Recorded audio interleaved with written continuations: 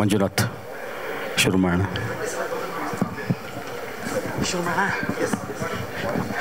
ಎಲ್ಲ ಮಾಧ್ಯಮದ ಸ್ನೇಹಿತರಿಗೆ ಹೊಂಬಾಳೆ ಫಿಲಮ್ಸಿಂದ ಪ್ರೀತಿಯ ಸ್ವಾಗತ.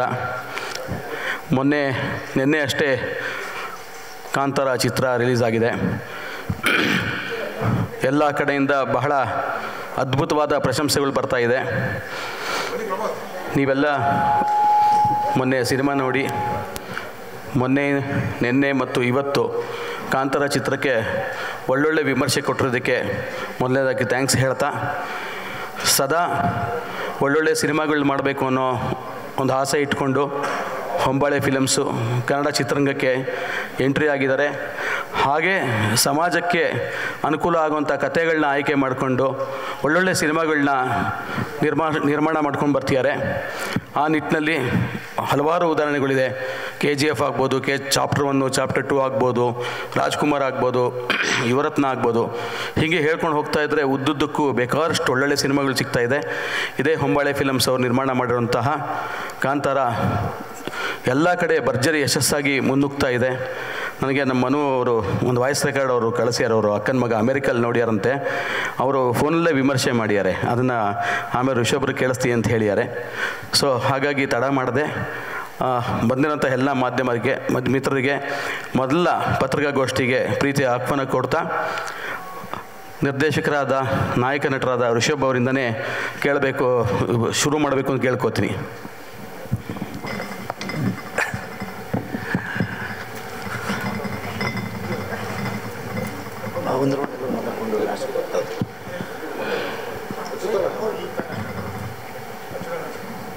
ಶುರು ಅಚ್ಯುತ್ ಕುಮಾರ್ ಇಂದಾಗಲಿ, ನಮ್ಮ ದಣಿಗಳವರು.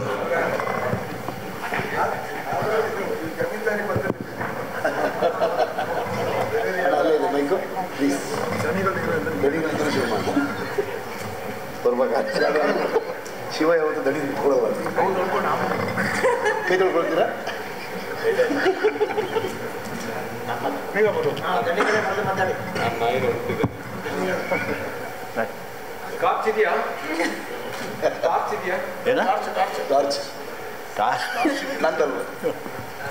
ಎಲ್ರಿಗೂ ನಮಸ್ಕಾರ.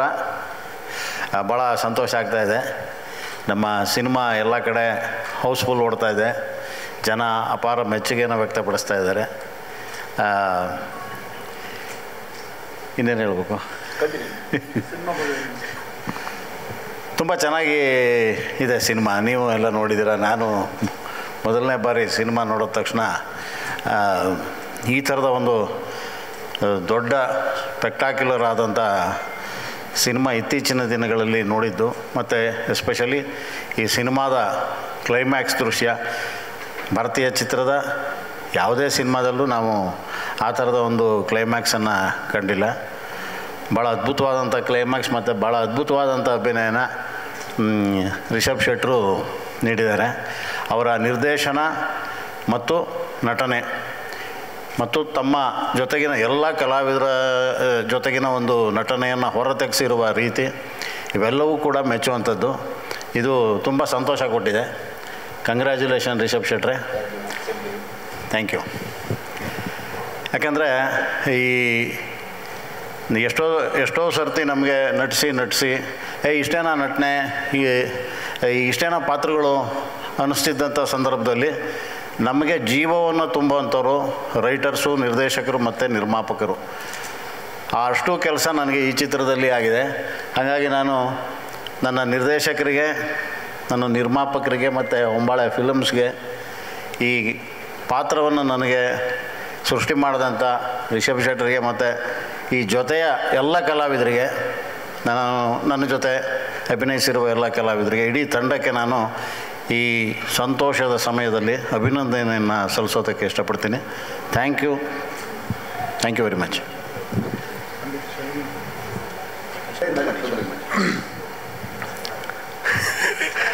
ಎಲ್ಲರಿಗೂ ನಮಸ್ಕಾರ. ಮೊದಲನೇ ಸಲ ಮಗ ತಂದೆನ ಒರೆಸಿ ಮಾತಾಡೋಕ್ಕೆ ಹೇಳ್ತಾರೆ. ತುಂಬ ಹೆಮ್ಮೆ ಆಗ್ತಾ ಇದೆ. ಮೊದಲನೇದಾಗಿ ನನ್ನ ಮಗನ ಜೊತೆ ಕುತ್ಕೊಂಡು ಮಾತಾಡುವಂಥ ಈ ಅವಕಾಶ ಬಹಳಷ್ಟು ಹೆಮ್ಮೆಯ ವಿಚಾರ ಇದೆ ಈ ಸಿನಿಮಾದಲ್ಲಿ ನನಗೆ. ಒಂದು ರಿಷಬ್ ಅವರ ಆದಷ್ಟು ಎಲ್ಲ ಸಿನಿಮಾಗಳಲ್ಲಿ ನಡ್ಸೋದಕ್ಕೆ ನನಗೆ ಅವಕಾಶ ಸಿಕ್ಕಿದೆ. ಇದರಲ್ಲಿ ಸ್ವಲ್ಪ ಜಾಸ್ತಿ ಸಿಕ್ಕಿದೆ. ಸೊ ಗೆಸ್ಟ್ ಅಪಿಯರೆನ್ಸು ಜಸ್ಟ್ ಅಪಿಯರೆನ್ಸ್ಗಿಂತ ಸ್ವಲ್ಪ ಜಾಸ್ತಿ ಅಪಿಯರೆನ್ಸ್ ಆಗುವಂಥ ಒಂದು ಅವಕಾಶ. ನಾವು ಯಾವಾಗಲೂ ನಂಬ್ಕೊಂಡು ಬಂದಿರೋದು ನಮಗೆ ಪಾತ್ರದ ಟೈಮಿಂಗ್ ಎಷ್ಟಿದೆ ಅಂತ ಅಲ್ಲ, ಬಟ್ ಆ ಸಿಕ್ಕಿರುವಂಥ ಟೈಮಿಂಗಲ್ಲಿ ನಮ್ಮಲ್ಲಿರುವಂಥ ಕಲೆಯನ್ನು ತೋರಿಸೋದಕ್ಕೆ ಎಷ್ಟು ನಮ್ಗೆ ಅವಕಾಶ ಸಿಗುತ್ತೆ ಅಂತ. ಆ್ಯಂಡ್ ಮೊದಲನೇ ಬಾರಿಗೆ ನನಗೆ ಕಾಂತಾರ ಸಿನಿಮಾ ಮುಖಾಂತರ ಒಂದಿಷ್ಟು ಪರ್ಫಾರ್ಮ್ ಮಾಡೋದಕ್ಕೆ ಒಂದು ಅವಕಾಶ, ಒಂದು ಅದ್ಭುತವಾದಂಥ ಒಂದು ಅವಕಾಶ ಸಿಕ್ಕಿದೆ. And thank you so much Rishabh sir ಅದಕ್ಕೆ. ಇನ್ನೊಂದು ಹೆಮ್ಮೆಯ ವಿಚಾರ ಏನು ಅಂತ ಹೇಳಿದ್ರೆ, ಬಹಳ ಅದ್ಭುತವಾದಂಥ ಸಿನಿಮಾಗಳನ್ನು ಈಗಾಗಲೇ ಕನ್ನಡ ಚಿತ್ರರಂಗದಿಂದ ಹಿಡಿದು ಇಡೀ ಇಂಡಿಯನ್ ಸಿನಿಮಾಗೆ ಕೊಟ್ಟಿರುವಂಥ ಹೊಂಬಾಳೆ ಫಿಲ್ಮ್ಸ್ ಜೊತೆ ಕೆಲಸ ಮಾಡುವಂಥ ಒಂದು ಅವಕಾಶ ಮೊದಲನೇ ಬಾರಿಗೆ ನನಗೆ. So thank you so much sir, Karthik sir. ಇನ್ನೊಂದು, ಈಗಾಗಲೇ ಬಹಳಷ್ಟು ಸಲ ಹೇಳಿದ್ದೀನಿ ಸಿನಿಮಾ ಬಗ್ಗೆ ಹೇಳಬೇಕು ಅಂತ ಹೇಳಿದ್ರೆ, ನಮ್ಮೂರು ಅಂತ ಹೇಳಿದ್ರೆ, ಮಂಗಳೂರು ಅಂತ ಹೇಳಿದ್ರೆ ಬಹಳಷ್ಟು ಜನ ಹೇಳ್ತಾರೆ ಅಂಡರ್ವರ್ಲ್ಡಿಂದ ಹಿಡಿದು ಬಾಲಿವುಡ್ ತನಕನೂ ನಾವು ಇದ್ದೀವಿ ಅಂತ. ಸೊ ಸಿನಿಮಾಗಳು ಅಂತ ಬಂದಾಗ, ನಮ್ಮೂರಲ್ಲಿ ಸಿನಿಮಾಗಳು ಅಂತ ಬಂದಾಗ ನಮ್ಮೂರಿನ ರೌಡಿಸಮ್ಮನ್ನು ತೋರಿಸಿದ್ದಾರೆ. ನಮ್ಮೂರಿನ ಬಹಳಷ್ಟು ಕಲೆ, ಹುಲಿ ವೇಷ ಆಗಿರ್ಬೋದು ಅದನ್ನು ನೋಡಿದ್ದೀರಾ, ನಮ್ಮೂರಿನ ಸಮುದ್ರಗಳಾಗಿರ್ಬೋದು ಅದನ್ನು ನೋಡಿದ್ದೀರಾ, ನಮ್ಮ ಊರಿನ ಭಾಷೆಗಳನ್ನು ನೋಡಿದ್ದೀರಾ. ಆದರೆ ಕೆಲವೊಂದು ವಿಚಾರಗಳನ್ನು ಕೆಲವರು ಪ್ರಯತ್ನ ಪಡೋದಕ್ಕೆ ಹೆದರ್ತಾರೆ. ಯಾಕಂದರೆ ಅದು ತುಂಬ ಸೂಕ್ಷ್ಮವಾದಂಥ ವಿಚಾರವಾಗಿರುತ್ತೆ. ಅದ್ರ ಬಗ್ಗೆ ಸಂಪೂರ್ಣವಾಗಿ ತಿಳ್ಕೊಂಡಿರ್ಬೇಕಾಗತ್ತೆ. ಸೊ ಸಂಪೂರ್ಣವಾಗಿ ತಿಳ್ಕೊಂಡು ಅದನ್ನೇ ಜೀವಿಸಿದಂಥ ಒಂದಿಷ್ಟು ವಿಚಾರಗಳನ್ನ ಇಟ್ಕೊಂಡು ಒಂದು ಸಿನಿಮಾ ಮಾಡಿರೋದು, ಅದು the whole complete credit goes to Rishabh sir. ಯಾಕಂತ ಹೇಳಿದ್ರೆ ಕೋಲದ ವಿಚಾರದಲ್ಲಿ ಯಾರು ಕೂಡ ರಿಸ್ಕ್ ತಗೊಳ್ಳೋದಕ್ಕೆ ಹೋಗೋದಿಲ್ಲ, ಬಟ್ ಅದನ್ನ ಅಷ್ಟೇ ಪದ್ಧತಿಯಲ್ಲಿ ಒಂದು ಸಿನಿಮಾ ಮುಖಾಂತರ ನಮ್ಮ ಎದುರುಗಡೆ ತೊಗೊಂಬಂದಿದ್ದಾರೆ. ಆ ಕಲೆಯನ್ನಾಗಿರ್ಬೋದು, ಪ್ರತಿಯೊಂದನ್ನಾಗಿರ್ಬೋದು. ಬಹಳಷ್ಟು ಸಲ ಸಿನಿಮಾ ಕ್ಲೈಮ್ಯಾಕ್ಸಿಗೆ ಎಲ್ಲರೂ ಅದನ್ನೇ ಮಾತಾಡ್ತಿದ್ದಾರೆ. ಕ್ಲೈಮ್ಯಾಕ್ಸಲ್ಲಿ ಸಿನಿಮಾ ಅಳ್ಕೊಂಡು ಹೋಗಿರೋದನ್ನು ನೋಡಿದ್ದೀವಿ, ಅಥವಾ ಕೆಲವರಿಗೆ ಪ್ರಶ್ನೆಗಳು ಉಳ್ಕೊಂಡು ಹೊರಗಡೆ ಹೋಗಿರೋದನ್ನು ನೋಡಿದ್ದೀವಿ. ಆದರೆ ಮೊದಲನೇ ಬಾರಿಗೆ ನಾನು ಸಿನಿಮಾ ಥಿಯೇಟ್ರಲ್ಲಿ ಕ್ಲೈಮ್ಯಾಕ್ಸಲ್ಲಿ ಕೈ ಮುಗಿದಿರೋದನ್ನ ನೋಡಿರೋದು ಇದು ಮೊದಲನೇ ಸಲ. So the whole credit goes to the entire Kantara team. Thank you so much ಮತ್ತೊಂದು ಸಲ ಈ ಒಂದು ಅವಕಾಶ ನನಗೆ ನೀಡಿದ್ದಕ್ಕೆ. Thank you. ಗೊತ್ತಿಲ್ಲ ಏನು ಹೇಳಬೇಕು ಅಂತ. ಎಲ್ರಿಗೂ ನಮಸ್ಕಾರ. ಎಲ್ಲರೂ ಸಿನಿಮಾ ನೋಡಿದ್ದೀರಾ. ರಾಮ್ಪಾರ್ನ ಕ್ಯಾರೆಕ್ಟರ್ ಪ್ಲೇ ಮಾಡಿದ್ದೀನಿ ಸಿನಿಮಾದಲ್ಲಿ. ಇದಕ್ಕಿಂತ ಮೊದಲು ರಿಷಬ್ ಸರ್ದು ಫಸ್ಟ್ ಡೈರೆಕ್ಷನಲ್ಲಿ ಭುಜಂಗ ಆಗಿದ್ದೆ. ಆ್ಯಂಡ್ ಇನ್ನೊಂದು ದೊಡ್ಡ ಖುಷಿಯ ವಿಚಾರ ಅಂತ ಹೇಳಿದ್ರೆ, ಈ ಒಂದು ಸಿನಿಮಾದಲ್ಲಿ ನನಗೆ ರಿಷಬ್ ಸರ್ ಒಂದು ಕೋ ರೈಟರ್ ಆಗಿ ಒಂದು ಚಾನ್ಸನ್ನು ಕೊಟ್ಟಿರುವಂಥದ್ದು. ನನ್ನ ಒಂದು ಟ್ಯಾಲೆಂಟ್ ಏನಿತ್ತು ಅದಕ್ಕೆ ಒಂದು ಸ್ಪೇಸ್ ಮಾಡಿ ಕೊಟ್ಟಿದ್ದಾರೆ. Thank you sir, thank you so much. ಇನ್ನೆಲ್ಲ ಸಿನಿಮಾದ ಬಗ್ಗೆ ಎಲ್ಲ ಮುಂದೆ ಸರ್ ಹೇಳಲಿಕ್ಕಿದ್ದಾರೆ, ನಾನೇನು ಜಾಸ್ತಿ ಹೇಳೋಕ್ಕೋಗಲ್ಲ. ಅಂತೂ ತುಂಬ ಖುಷಿಯನ್ನು ತಡ್ಕೊಳಕ್ಕಾಗ್ತಿಲ್ಲ. ಡಬಲ್ ಧಮಾಕ ಸಿಕ್ದಂಗಾಗಿದೆ. ಸರ್ ಜೊತೆ 4 ವರ್ಷದ ಮೇಲೆ ಕೆಲಸ ಮಾಡಿದ್ದೀನಿ. ಅದರ ನಂತರ ಹೊಂಬಾಳೆ ಫಿಲಿಮ್ಸ್ ಮೊದಲು ಕೆಲಸ ಮಾಡಿದ್ದೀನಿ ಅವ್ರ ಜೊತೆ. ಆದರೆ ಇದೊಂದು ಫುಲ್ ಫ್ರಮ್ ದ ಬಿಗಿನಿಂಗ್ ಈಗ ಎಂಡ್ವರೆಗೂ ಒಂದು ಎಲ್ಲ ಕಲ್ತಿದ್ದೀನಿ ಸಿನಿಮಾದಲ್ಲಿ ಆ್ಯಸ್ ಎ ರೈಟರ್ ಆಗಿ. ಮುಂದೆ ನಾವು ಸಿನಿಮಾ ಮಾಡಬೇಕಾದ್ರೂ ಏನೆಲ್ಲ ಬೇಕು ಅನ್ನೋಂಥ ಸುಮಾರು ಕಲ್ತಿದ್ದೀನಿ. So thank you for that. And full ನನ್ನ ಟೀಮ್, ನನ್ನ ಕೋ ರೈಟರ್ಸು, ಅವ್ರ ಪರವಾಗಿ ನಾನು ಇಲ್ಲಿದ್ದೀನಿ ಇವತ್ತು. ಶ್ಯಾಮ್ ಪ್ರಸಾದ್, ಅನಿರುದ್ಧ್, ಮಹೇಶ್, ಶನಿಲ್ ಗುರು ಎಲ್ಲ ಕೂತಿದ್ದಾರೆ. ಇಲ್ಲಿ ಸ್ವಲ್ಪ ಜಾಗ ಕಮ್ಮಿ ಇದೆ. ಸೊ ಅವ್ರ ಪರವಾಗಿ ಇಲ್ಲಿ ಕೂತಿದ್ದೀನಿ ನಾನು. So thank you ನಿಮಗೆಲ್ರಿಗೂ, and entire team and ಹೊಂಬಾಲ films, Karthik sir ಎಲ್ರಿಗೂ, ಆ್ಯಂಡ್ ಸ್ಪೆಷಲ್ ಅರವಿಂದ್ ಸರ್ ನಿಮಗೂ thank you so much. Thank you.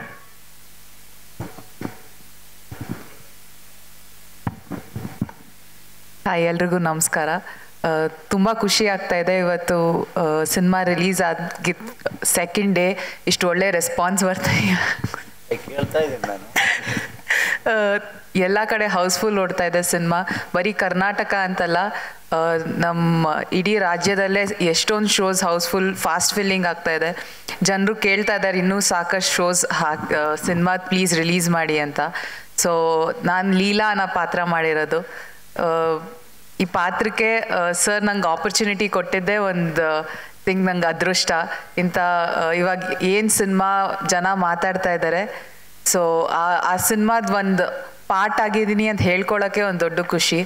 So ಇದೆಲ್ಲ ಫಸ್ಟ್ ಅಂದರೆ ನನಗೆ ವರ್ಕ್ಶಾಪ್ ತೊಗೊಂಡಿದ್ದ ಶನಿಲ್ ಗುರು ಆಗಿರಲಿ ಅಥವಾ ಅನಿರುದ್ಧ್ ಮಹೇಶ್ ಅವರಾಗಿರಲಿ, ಸೊ ಅವ್ರಿಗೂ ನಾನು ತುಂಬ ತುಂಬ ಥ್ಯಾಂಕ್ಸ್ ಹೇಳಬೇಕು. ಈ ಪಾತ್ರನ ನನಗಿಷ್ಟು ಚಂದ ಮಾಡಿ ಅವರು ಕ್ಯಾರೆಕ್ಟರೈಸೇಷನ್ ಹೇಳ್ಕೊಟ್ಟಿದ್ದಕ್ಕೆ. ಮತ್ತು ನಂಗೆ ಮಂಗಳೂರು ಭಾಷೆನ ಅಷ್ಟು ಅಂದರೆ ಯಾರಿಗೂ ತುಂಬ ಜನ ಹೇಳ್ತಾ ಇದ್ದಾರೆ ನೀವು ಮಂಗಳೂರು ಭಾಷೆ ಕಲಿತು ಡಬ್ ಮಾಡಿದ್ದು ಅಂತ ಅನಿಸ್ತಾ ಇಲ್ಲ, ಅಲ್ಲಿಯವರೇ ಅಂತ ಅನಿಸ್ತಾ ಇದೆ ಅಂತ. ಸೊ ಆ ಕ್ರೆಡಿಟ್ಸ್ ಅವ್ರಿಗೋಗುತ್ತೆ. ಆಮೇಲೆ at the end of the day Rishabh sir is the captain of the ship. So ಅವರು ಈ ಸಿನಿಮಾದು he had a big vision. So ಆ ವಿಷನಲ್ಲಿ ಹೋಪ್ಫುಲಿ ನಾವೆಲ್ಲ ಒಂಚೂರು ಕಾಂಟ್ರಿಬ್ಯೂಷನ್ ಮಾಡಿದ್ದೀವಿ. ಬಟ್ ಏನು ಕ್ಲೈಮ್ಯಾಕ್ಸ್ ಬಗ್ಗೆ ಮಾತಾಡ್ತಾ ಇದ್ದಾರೆ ಎಲ್ಲ ಜನರು, ಅದು completely Rishabh sir. So is ಅಂದರೆ ನಂಗೆ ರಿಷಬ್ ಸರ್ ಯಾವಾಗಲೂ ಕೇಳ್ತಾ ಇದ್ರು ಎಲ್ಲರೂ ನಿಮ್ಗೆ ಡೈರೆಕ್ಟರ್ ಆಗಿ ಇಷ್ಟನಾ ಆ್ಯಕ್ಟರ್ ಆಗಿ ಇಷ್ಟನಾ ಅಂತ. ಡೈರೆಕ್ಟರ್ ಅಂತ ಮುಂಚೆ ಚಾಯ್ಸ್ ಮಾಡ್ಬೋದಾಗಿತ್ತು, ಇವಾಗ I don't think I can make that choice. Rishabh sir as an actor and director, ಅವ್ರು ಆ್ಯಕ್ಟಿಂಗ್ ಮಾಡಬೇಕು ಡೈರೆಕ್ಷನ್ ಮಾಡಬೇಕು ಒಟ್ಟಿಗೆ ಮತ್ತೆ ಅಂತ ಅನ್ಕೊತೀನಿ. ಅದಲ್ಲದೆ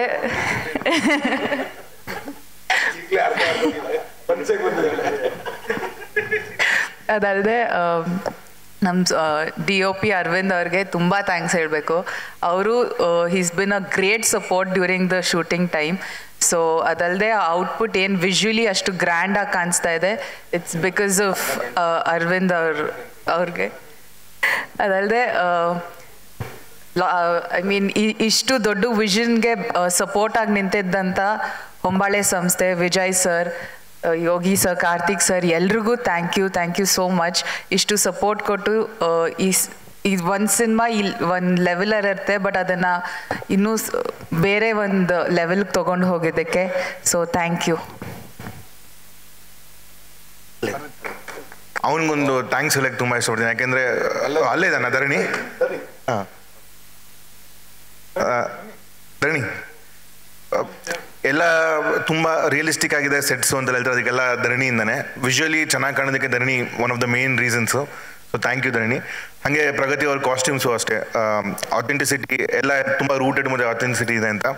ಅದು ಇವರು ಪ್ರೆಗ್ನೆನ್ಸಿ ಟೈಮಲ್ಲಿ ಅಷ್ಟು ಪೀಕ್ ಪ್ರೆಗ್ನೆನ್ಸಿಲಿದ್ದಾಗ ಇವರು ಹೋಗಿ ಕಾಸ್ಟ್ಯೂಮ್ಸ್ನೆಲ್ಲ ಹುಡ್ಕೊಂಬಂದು ಎವ್ರಿ ಡೇ ಆಲ್ಮೋಸ್ಟ್ ಮಾರ್ಕೆಟಿಗೆ ಹೋಗಿ ನೋಡಿ ಮಾಡೋದಕ್ಕೆ ತುಂಬ ಥ್ಯಾಂಕ್ಸ್. ಇವತ್ತು ರೂಟೆಡ್ ಕಾಣ್ತಿರೋ ಅದಕ್ಕೆ. ಹಾಗೆ ನಮ್ಮ ಕಲರಿಸ್ಟಿಗೆ ಥ್ಯಾಂಕ್ಸ್ ಅಂತ ಹೇಳಕ್ಕೆ ಇಷ್ಟಪಡ್ತೀನಿ. ರಮೇಶ್ CP ಅಂತ, ಅವರು ಆಲ್ಮೋಸ್ಟ್ ಲಾಸ್ಟ್ 1 ವೀಕಿಂದ ನಿದ್ದೆ ಮಾಡಿಲ್ಲ ಈ ಫಿಲ್ಮ್ಗೋಸ್ಕರ, ಅವ್ರಿಗೂ ಒಂದು ಥ್ಯಾಂಕ್ಸ್.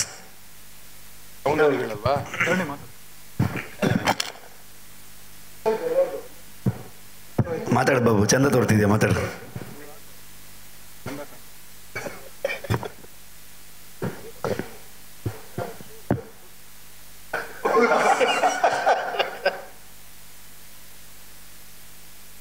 ಓಕೆನಾ? ಎಲ್ರಿಗೂ ನಮಸ್ಕಾರ. ಏನು ಹೇಳಬೇಕಂತ ಗೊತ್ತಾಗ್ತಾ ಇಲ್ಲ. ಈ ರೆಸ್ಪಾನ್ಸ್ ಎಲ್ಲ ನೋಡಿ ತುಂಬ ಖುಷಿ ಆಗ್ತಾ ಇದೆ. ಆ್ಯಂಡ್ ಇವತ್ತು ಗೊತ್ತಾಗ್ತಿದೆ ರಿಷಬ್ ಎಷ್ಟು ದಿನದ್ದು ನಿದ್ದೆ 1.5 ಇಯರಿಂದ, ಲೈಕ್ ತುಂಬ ಶಾರ್ಟ್ ಟೈಮಲ್ಲಿ ಆಯಿತು ಈ ಪ್ರಾಜೆಕ್ಟ್. ಒಂದು 3 ಮಂತ್ಸ್ ಸ್ಕ್ರಿಪ್ಟ್ಗೆ, ಅದಾದಮೇಲೆ ನಮ್ಮ ಪ್ರೊಡಕ್ಷನಿಂದ I think Rishabh cinema career start ಮಾಡಿದ್ಮೇಲೆ ಫಸ್ಟ್ ಟೈಮ್ ಅನ್ಸುತ್ತೆ ಇಷ್ಟು ಬೇಗ ಒಂದು ಸಿನಿಮಾ ಮುಗ್ದಿರೋದು ಇಷ್ಟು ಶಾರ್ಟ್ ಪೀರಿಯಡಲ್ಲಿ. ಹೀರೋ ಒಂದು ಬಿಟ್ಟರೆ ಅದೊಂದು ಲಾಕ್ಡೌನ್ ಸಿನಿಮಾ. ಈ ಸ್ಕೇಲು ಪ್ಲಸ್ ಅಂದರೆ ತುಂಬ ಫಾಸ್ಟಾಗಿ ಆಗಿರೋದು, ಸ್ಕ್ರಿಪ್ಟು ಇಲ್ಲ ಶೂಟಿಂಗ್ ಪೋಸ್ಟ್ ಪ್ರೊಡಕ್ಷನ್ ಎಲ್ಲ ಆಗಿ ಈ ಟೈಮಲ್ಲಿ ರಿಲೀಸ್ ಆಗಿರೋದು. ಆ್ಯಂಡ್ ಈ ರೆಸ್ಪಾನ್ಸ್ ನೋಡಿ ತುಂಬ ಖುಷಿ ಆಗ್ತಿದೆ. ನನಗೆ ಬೇಜಾರಾಗ್ತಿತ್ತು, ರಿಷಬ್ ದಿನಾನು ಬರಬೇಕಾದ್ರೆ ಏನಾದರೂ ಒಂದೊಂದು ಮೂಳೆ ಮುರ್ಕೊಂಡು ಬಂದಿರ್ತಾಯಿದ್ರು. ಸಿನಿಮಾ ನೋಡಿರೋರಿಗೆ ಅರ್ಥ ಆಗಿರುತ್ತೆ ಎಲ್ಲಿ ಅಂತ ಅಂದ್ಕೊಂಡು. ಎಲ್ಲೂ ಡ್ಯೂಪ್ ಯೂಸ್ ಮಾಡಿಲ್ಲ, ಎಲ್ಲ ಕಡೆ ಅವರೇ ಎಲ್ಲ ಫೈಟ್ಸು ಲಾಸ್ಟ್ 20 ಮಿನಿಟ್ಸ್ ಎಲ್ಲರೂ ನೋಡಿರ್ತೀರ, ಸೊ ಗೊತ್ತಾಗಿರುತ್ತೆ ಇಷ್ಟೊತ್ತಿಗೆ. ಅದನ್ನೆಲ್ಲ ಮಾಡಿ ಬಂದಾಗ ತುಂಬ ಟಯರ್ಡ್ ಆಗಿರ್ತಿದ್ರು, ಎಷ್ಟೊಂದು ಫ್ರ್ಯಾಕ್ಚರ್ಸ್ ಎಲ್ಲ ಆಗಿದೆ. ಅವತ್ತೆಲ್ಲ ಬೇಜಾರಾಗ್ತಿತ್ತು, ನಾನು ಎಷ್ಟು ಬೇಜಾರು ಮಾಡ್ಕೊಳ್ತಿದ್ದೆ ಅವತ್ತು. ಇವಾಗ ಅದೆಲ್ಲ ಡಬಲ್ ಅಂತ ಅಲ್ಲ 10 ಟೈಮ್ಸ್ ಜಾಸ್ತಿ ಖುಷಿ ಆಗ್ತಿದೆ ಈ ರಿಸಲ್ಟ್ ನೋಡಿ. ಓಕೆ, ಇದನ್ನೆಲ್ಲ ಮಾಡಿರೋದ್ರಿಂದ ಇದಾಯಿತು ಅಂತ. ಆಮೇಲೆ ಹೊಂಬಾಳೆ ಸಂಸ್ಥೆ ಅವರಿಗೆ ಥ್ಯಾಂಕ್ ಯು ಹೇಳೋದಕ್ಕೆ ಇಷ್ಟಪಡ್ತೀನಿ. ಯಾಕಂದರೆ ಒಬ್ಬರಿಂದ ಆಗಲ್ಲ, ಇಂಥ ಪ್ರೊಡಕ್ಷನ್ ಒಂದು ಬೆನ್ನೆಲುಬಾಗಿ ನಿಂತಾಗ ಮಾತ್ರ ಈ ಥರದ್ದೊಂದು ಪ್ರಾಡಕ್ಟ್ನ ಹೊರಗಡೆ ತರೋದಕ್ಕಾಗತ್ತೆ. ಯಾಕಂದರೆ ಅದ್ರ ಹಿಂದೆ ನಾವು ಮುಂಚೆ ಪ್ರಮೋದನ ಹೇಳಿದ್ದಾರೆ ಅನಿಸುತ್ತೆ, ಆ ಸರ್ಕಸ್ಗಳನ್ನೆಲ್ಲ ತುಂಬ ಹತ್ತಿರದಿಂದ ನೋಡಿದ್ದೀನಿ ನಾವು ಮಾಡ್ತಿರ್ಬೇಕಾದ್ರೆ. ಸೊ ರಿಷಬ್ಗೆ ಈ ಸಲ ತುಂಬ ರಿಲೀಫ್ ಇತ್ತು, ತುಂಬ ನೀಟಾಗಿ ಡೈರೆಕ್ಷನ್ ಮತ್ತು ಅವ್ರದ್ದು ಪರ್ಫಾರ್ಮೆನ್ಸ್ ಮೇಲೆ ಕಾನ್ಸಂಟ್ರೇಟ್ ಮಾಡ್ಕೊಂಡು ಮಾಡೋದಕ್ಕೆ. ಅದು ಬಿಟ್ಟು ಎಲ್ಲರೂ ಟೀಮಲ್ಲಿ ತುಂಬ ಅಂದರೆ ತುಂಬ ಕಷ್ಟಪಟ್ಟಿದ್ದಾರೆ. ಎಲ್ಲರೂ ಒಬ್ರೊಬ್ರದ್ದು ಹೆಸರು ಹೇಳೋದಕ್ಕಾಗಲ್ಲ. ಯಾರ್ದಾದ್ರೂ ಮಿಸ್ ಆಗಿದ್ರೆ ಯಾರೂ ಬೇಜಾರು ಮಾಡ್ಕೊಳ್ಬೇಡಿ. ಏಕೆಂದರೆ ಇದು ಎಲ್ಲರೂ ಪರಿಶ್ರಮದಿಂದ ಆಗಿರೋ ಸಿನಿಮಾ, ಒಬ್ಬರಿಂದ ಅಲ್ಲ. ಎಷ್ಟೋ ಜನ ಕೈ ಕಾಲು ನೋವು ಮಾಡ್ಕೊಂಡು ಬಂದಿರೋದು ನಾನು ನೋಡಿದ್ದೀನಿ. ಎಲ್ಲರೂ ಒಂದು ಲೈಟ್ ಬಾಯ್ಸಿಂದ ಹಿಡಿದು ಪ್ರೊಡಕ್ಷನಲ್ಲಿ ನಮಗೆ ಊಟ ಹಾಕಿರೋರ ತನಕ ಪ್ರತಿಯೊಬ್ಬರು ತುಂಬ ಕಷ್ಟಪಟ್ಟಿದ್ದೀರಾ. ನಮ್ಮ ಸಿನಿಮಾ ಅಂತ ಕೆಲಸ ಮಾಡಿದ್ದೀರಾ. ಇವತ್ತೇನು ರಿಸಲ್ಟ್ ಕಾಣ್ತಿದೆ ಅದು ಅದರಿಂದ ಆಗಿರೋದಷ್ಟೇ. ಸೊ ಎಲ್ಲರಿಗೂ ಥ್ಯಾಂಕ್ ಯು ಹೇಳೋದಕ್ಕೆ ಇಷ್ಟಪಡ್ತೀನಿ. ಅಚ್ಯುತಣ್ಣ ಕೇಳ್ತಾ ಇದ್ದಾರೆ, ಅವ್ರಿಗೂ ಥ್ಯಾಂಕ್ ಯು. ನನಗೆ ಸಪ್ತಮಿ ಅವಳು ಶೀಸ್ ಲೈಕ್ ಒಂದು ಗುಡ್ ಸೋಲ್. ಅವಳು ನನಗೆ ತುಂಬ ಖುಷಿ ಆಗ್ತಿದೆ. ಆ್ಯಂಡ್ ಎಲ್ಲರೂ ಒಂದೇ ಮನಸ್ಥಿತಿಯಿಂದ ಕೆಲಸ ಮಾಡಿದಾಗ ಮಾತ್ರ ಒಂದು ಒಳ್ಳೆ ಪಾಸಿಟಿವ್ ರಿಸಲ್ಟ್ ಬರುತ್ತೆ. ಅವಳು ತುಂಬ ಒಳ್ಳೆ ಹುಡುಗಿ. ಆ್ಯಂಡ್ ಐ ವಿಶ್ ಅವಳು ತುಂಬ ಒಳ್ಳೇದಾಗಲಿ ಇನ್ನು ಮುಂದೆ ಅಂತಲೂ. ಆ್ಯಂಡ್ ಎಲ್ರೂ ಯಾರ್ಯಾರು ಕೆಲಸ ಮಾಡಿದ್ದಾರೆ ಎಲ್ರಿಗೂ ಥ್ಯಾಂಕ್ ಯು ಹೇಳೋದಕ್ಕೆ ಇಷ್ಟಪಡ್ತೀನಿ. And press and ಮೀಡಿಯಾದವರು, I think Rishabh journey start ಮಾಡಿದಾಗಿಂದ ಯಾವತ್ತೂ ನಿಮ್ಮ ಬೆಂಬಲ ತುಂಬ ಚೆನ್ನಾಗಿದೆ. ಎಲ್ಲ ಸಿನಿಮಾಗಳಿಗೂ ಒಂಚೂರು ಹಾಗೆ ಹೀಗೆ ಆದಾಗಿಂದ ಎಲ್ಲ ಸಿನಿಮಾಗಳಿಗೂ ತುಂಬ ಒಳ್ಳೆ ಇದನ್ನು ಕೊಟ್ಕೊಂಡು ಬಂದಿದ್ದೀರಾ. ತುಂಬ ಸಪೋರ್ಟಿವ್ ಆಗಿದ್ದೀರಾ. ಇದು ಹೀಗೆ ಕಂಟಿನ್ಯೂ ಆಗುತ್ತೆ ಅಂತ ಅಂದ್ಕೊಳ್ತೀನಿ. Thank you so much. Hi, ಎಲ್ಲರಿಗೂ ನಮಸ್ಕಾರ. ಸೊ ನನಗೇನು ಯಾರಿಗೇನು ಥ್ಯಾಂಕ್ಸ್ ಹೇಳಬೇಕು ಅನಿಸಲಿಲ್ಲ. ಇವನೇನು ನನ್ನನ್ನು ಕ್ಯಾಮ್ರಾದಲ್ಲಿ ಸಣ್ಣಕ್ಕೆ ಕಾಣಿಸಿಲ್ಲ. ಅವನು ಕೊನೆಯಲ್ಲಿ ಸಾಯಿಸೇಬಿಟ್ಟ ಪಿಕ್ಚರಲ್ಲಿ. ಅಲ್ಲ, ಅದೇ ಅಚ್ಯುತಣ್ಣ ಎನಿವೇ ಕಾಯ್ತಿದ್ರು ನಾನು ಹೊಡೆದಾಕಕ್ಕೆ, ಯಾವ ಪಿಕ್ಚರಲ್ಲಿ ಹೊಡಿಲಿ ಅಂತ. ಈ ಪಿಕ್ಚರಲ್ಲಿ ಹೊಡೆದಾಕಿದ್ರು. ಎನಿವೇ ಎಲ್ಲ ತಮಾಷೆಗಳಿಗೂ biggest plus point. And Raja, I can't forget ನಮ್ಮ ಬಿದ್ದಪ್ಪ. ಯಾಕೆಂದರೆ ನಾನು ಅವನಿಗೂ ಹೇಳಿದೆ ಇದೇ ಮಾತನ್ನು. ನಮ್ಮ ಇಡೀ ತಂಡದಲ್ಲಿ ಚಂದ ಅಂತ ಇದ್ದಿದ್ದು ಫಸ್ಟ್ ಇಬ್ಬರೇ, ಒಂದು ರಕ್ಷಿತ್ ಶೆಟ್ಟಿ ಬಿಟ್ರೆ ಇನ್ನೊಂದು ಶೈನ್ ಶೆಟ್ಟಿ. ಅದಕ್ಕೊಂದು ಆ್ಯಡ್ ಆನ್ ಆಗಿದ್ದೀಗ ನಮ್ಮ ಬಿದ್ದಪ್ಪ. ಸೊ ಇಡೀ ಸಿನಿಮಾ ಎಲ್ಲ ಪಾತ್ರಗಳು ಎಲ್ಲರಿಗೂ ಕಾಡ್ತಾ ಇದೆ. ಎಲ್ಲರೂ ಅದ್ರ ಬಗ್ಗೆ ಮಾತಾಡ್ತಿದ್ದಾರೆ. ಬಟ್ ಅದು ಇಂಟರ್ವಲ್ ಬ್ಲಾಕ್ವರೆಗೂ ಮಾತ್ರ. ಅದಾದಮೇಲೆ ಕ್ಲೈಮ್ಯಾಕ್ಸ್ ಮುಗಿಸ್ಕೊಂಡು ಆಚೆ ಬರ್ತಾ ಯಾರನ್ನೂ ಮಾತಾಡ್ಸಲ್ಲ. ಎಲ್ಲರೂ ಹೇಳೋದು ರಿಷಬ್ ಬಗ್ಗೆ ಮಾತ್ರ. ಸೊ ಆ 20 ಮಿನಿಟ್ಸನ್ನ ಕಿಲ್ ಮಾಡಿ ನಮ್ಮನ್ನೆಲ್ಲ ಕಿಲ್ ಮಾಡಿದ್ದಕ್ಕೆ ಥ್ಯಾಂಕ್ಸ್ ಮಚ್ಚ. ಕತೆ ಹೇಳಿದಾಗ ಅದನ್ನ ಹೇಳಿರ್ಲಿಲ್ಲ. ನೀವೇ ಅಣ್ಣ ವಿಲನ್ನು ಅಂತ.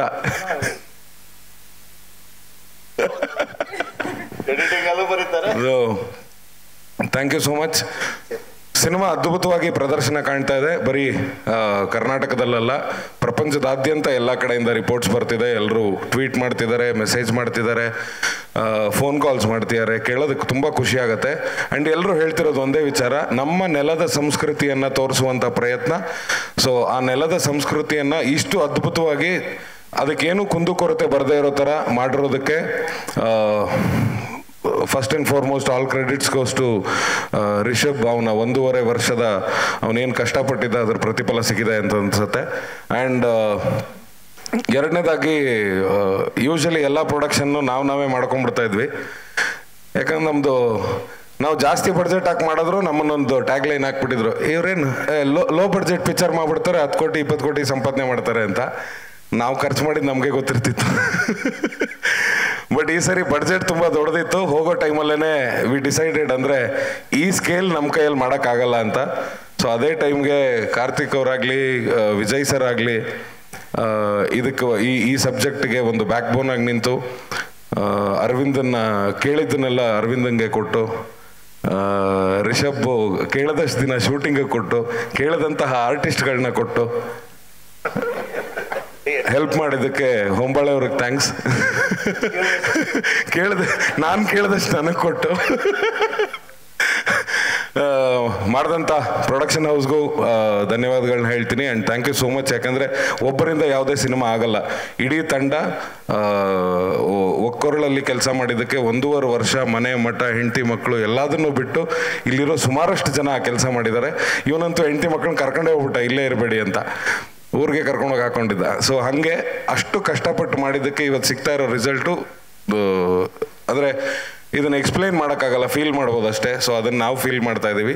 So thank you so much. ನಿಮ್ಮ ಕಾಂಟ್ರಿಬ್ಯೂಷನ್ನು ತುಂಬ ಇದೆ, ಮೀಡಿಯಾದವ್ರದ್ದು. ಯಾಕಂದರೆ ಒಂದು ಪ್ರಾಡಕ್ಟ್ನ ಮಾಡಿದ್ರೆ ನಾವು ಅದನ್ನು ಜನರಿಗೆ ತಲುಪಿಸೋದಕ್ಕೆ ನಮ್ಮ ಮಧ್ಯದಲ್ಲಿರುವಂಥ ಬ್ರಿಡ್ಜ್ ಅಂತ ಕರಿಬೋದು. ಸೊ ಆ ಕೆಲಸ ನೀವು ಮಾಡ್ತಿದ್ದೀರಿ. ಸೊ ನಿಮಗೂ ಕೂಡ ಧನ್ಯವಾದಗಳನ್ನ ಹೇಳ್ತೀನಿ. Thank you so much. ನಾನು first of all Rishabh ಅಣ್ಣಂಗೆ thanks ಹೇಳೋಕ್ಕೆ ಇಷ್ಟಪಡ್ತೀನಿ. ಇಷ್ಟು ದೊಡ್ಡ ಸ್ಕೇಲ್ ಸಿನಿಮಾನ ನನಗೆ ಆ್ಯಕ್ಚುಲಾಗಿ ಇಷ್ಟು ದೊಡ್ಡ ಸ್ಕೇಲ್ ಫಸ್ಟ್ ಟೈಮ್.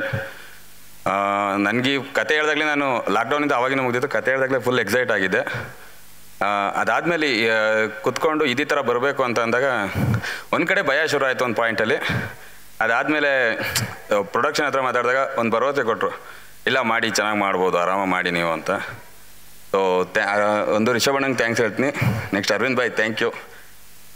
ಅದೆಷ್ಟು ನಾವು ಹಾಕಿರೋದು ಅದೆಷ್ಟು ಚೆನ್ನಾಗಿ ಕಾಣ್ತಾ ಇದೆ ಅನ್ನೋದು ಅದನ್ನು ತೋರಿಸಿದ್ದೆ ನಮ್ಮ Arvind Bhai. So first time ಅವ್ರನ್ನ ಜಾಸ್ತಿ ಅಪ್ಸೆಟ್ ಮಾಡಿದ್ದು ಇದೊಂದೇ ಸಿನಿಮಾದಲ್ಲಿ ಅನ್ಕೋತೀನಿ. ಅವ್ರು ಕೂಡ ಜಾಸ್ತಿ ಬಯಸ್ಕೊಂಡ್ರದೇ ಹೆಚ್ಚು ನಾನು. So once again thank you. And production ಹೌಸ್ಗೂ ತುಂಬ ಥ್ಯಾಂಕ್ಸ್ ಹೇಳೋಕ್ಕೆ ಇಷ್ಟಪಡ್ತೀನಿ.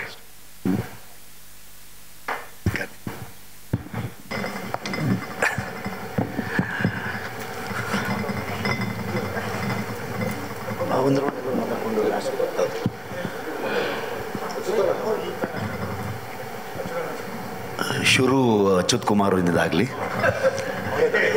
ದಣಿಗಳು ನಮ್ಮ ದಣಿಗಳವರು.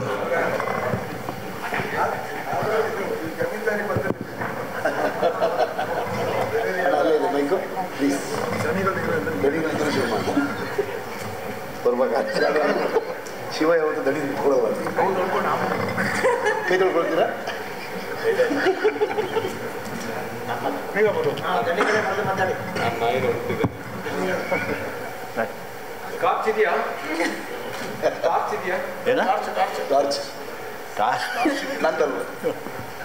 ಎಲ್ರಿಗೂ ನಮಸ್ಕಾರ. ಭಾಳ ಸಂತೋಷ ಆಗ್ತಾಯಿದೆ. ನಮ್ಮ ಸಿನಿಮಾ ಎಲ್ಲ ಕಡೆ ಹೌಸ್ಫುಲ್ ಓಡ್ತಾ ಇದೆ. ಜನ ಅಪಾರ ಮೆಚ್ಚುಗೆಯನ್ನು ವ್ಯಕ್ತಪಡಿಸ್ತಾ ಇದ್ದಾರೆ. ಇನ್ನೇನು ಹೇಳಬೇಕು? ತುಂಬ ಚೆನ್ನಾಗಿ ಇದೆ ಸಿನಿಮಾ. ನೀವು ಎಲ್ಲ ನೋಡಿದ್ದೀರ. ನಾನು ಮೊದಲನೇ ಬಾರಿ ಸಿನಿಮಾ ನೋಡಿದ ತಕ್ಷಣ ಈ ಥರದ ಒಂದು ದೊಡ್ಡ ಸ್ಪೆಕ್ಟಾಕ್ಯುಲರ್ ಆದಂಥ ಸಿನಿಮಾ ಇತ್ತೀಚಿನ ದಿನಗಳಲ್ಲಿ ನೋಡಿದ್ದು. ಮತ್ತು ಎಸ್ಪೆಷಲಿ ಈ ಸಿನಿಮಾದ ಕ್ಲೈಮ್ಯಾಕ್ಸ್ ದೃಶ್ಯ ಭಾರತೀಯ ಚಿತ್ರದ ಯಾವುದೇ ಸಿನಿಮಾದಲ್ಲೂ ನಾವು ಆ ಥರದ ಒಂದು ಕ್ಲೈಮ್ಯಾಕ್ಸನ್ನು ಕಂಡಿಲ್ಲ. ಭಾಳ ಅದ್ಭುತವಾದಂಥ ಕ್ಲೈಮ್ಯಾಕ್ಸ್ ಮತ್ತು ಭಾಳ ಅದ್ಭುತವಾದಂಥ ಅಭಿನಯನ ರಿಷಬ್ ಶೆಟ್ಟರು ನೀಡಿದ್ದಾರೆ.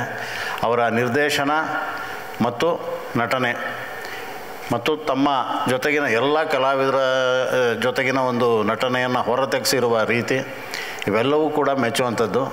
ಇದು ತುಂಬ ಸಂತೋಷ ಕೊಟ್ಟಿದೆ. Congratulation Rishabh ಶೆಟ್ರೆ, thank you. ಯಾಕೆಂದರೆ ಎಷ್ಟೋ ಸರ್ತಿ ನಮಗೆ ನಟಿಸಿ ಇಷ್ಟೇನಾ ನಟನೆ, ಇಷ್ಟೇನಾ ಪಾತ್ರಗಳು ಅನ್ನಿಸ್ತಿದ್ದಂಥ ಸಂದರ್ಭದಲ್ಲಿ ನಮಗೆ ಜೀವವನ್ನು ತುಂಬುವಂಥವ್ರು ರೈಟರ್ಸು, ನಿರ್ದೇಶಕರು ಮತ್ತು ನಿರ್ಮಾಪಕರು. ಅಷ್ಟು ಕೆಲಸ ನನಗೆ ಈ ಚಿತ್ರದಲ್ಲಿ ಆಗಿದೆ. ಹಾಗಾಗಿ ನಾನು ನನ್ನ ನಿರ್ದೇಶಕರಿಗೆ, ನನ್ನ ನಿರ್ಮಾಪಕರಿಗೆ ಮತ್ತು ಹೊಂಬಾಳೆ ಫಿಲಮ್ಸ್ಗೆ ಈ ಪಾತ್ರವನ್ನು ನನಗೆ ಸೃಷ್ಟಿ ಮಾಡಿದಂಥ ರಿಷಬ್ ಶೆಟ್ಟರಿಗೆ ಮತ್ತು ಈ ಜೊತೆಯ ಎಲ್ಲ ಕಲಾವಿದರಿಗೆ, ನನ್ನ ಜೊತೆ ಅಭಿನಯಿಸಿರುವ ಎಲ್ಲ ಕಲಾವಿದರಿಗೆ, ಇಡೀ ತಂಡಕ್ಕೆ ನಾನು ಈ ಸಂತೋಷದ ಸಮಯದಲ್ಲಿ ಅಭಿನಂದನೆಯನ್ನು ಸಲ್ಲಿಸೋದಕ್ಕೆ ಇಷ್ಟಪಡ್ತೀನಿ. Thank you very much. ನಮಸ್ಕಾರ. ಇಷ್ಟು ದೊಡ್ಡ ಪ್ರಾಜೆಕ್ಟ್ಗೆ ನನ್ನ ನಂಬಿ ನನಗೆ ರೆಸ್ಪಾನ್ಸಿಬಿಲಿಟಿ ಕೊಟ್ಟು ಪ್ರಾಜೆಕ್ಟ್ ತೊಗೊಳೋದಕ್ಕೆ ಥ್ಯಾಂಕ್ಸ್ ಟು ರಿಷಬ್ ಅವ್ರಿಗೆ ಮತ್ತು ಹೊಂಬಾಳೆ ಫಿಲ್ಮ್ಸ್.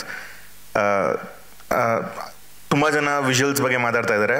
ಅದಕ್ಕೆಲ್ಲ main reason throughout the shooting ನಮಗೆ ಇವರು ಕೊಟ್ಟಿದ್ದ ಸಪೋರ್ಟು, ಕೊಟ್ಟಿದ್ದ ಕಾಟ ಎಲ್ಲ ತಳ್ಕೊಂಡು ಹೊಂಬಾಳೆ ಫಿಲ್ಮ್ಸ್ ಕೊಟ್ಟಿದ್ದ ಸಪೋರ್ಟಿಗೆ ಮತ್ತು ರಿಸೋರ್ಸಸ್ ಏನೇ ಕೇಳಿದ್ರು ಕೊಟ್ಟಿದ್ದಕ್ಕೋಸ್ಕರ ಇವತ್ತು ಅಷ್ಟು ಚೆನ್ನಾಗಿ ಕಾಣ್ತಾ ಇದೆ. So thanks to you all for supporting and ತುಂಬ ಒಳ್ಳೆ experience. That's all. Thank you so much.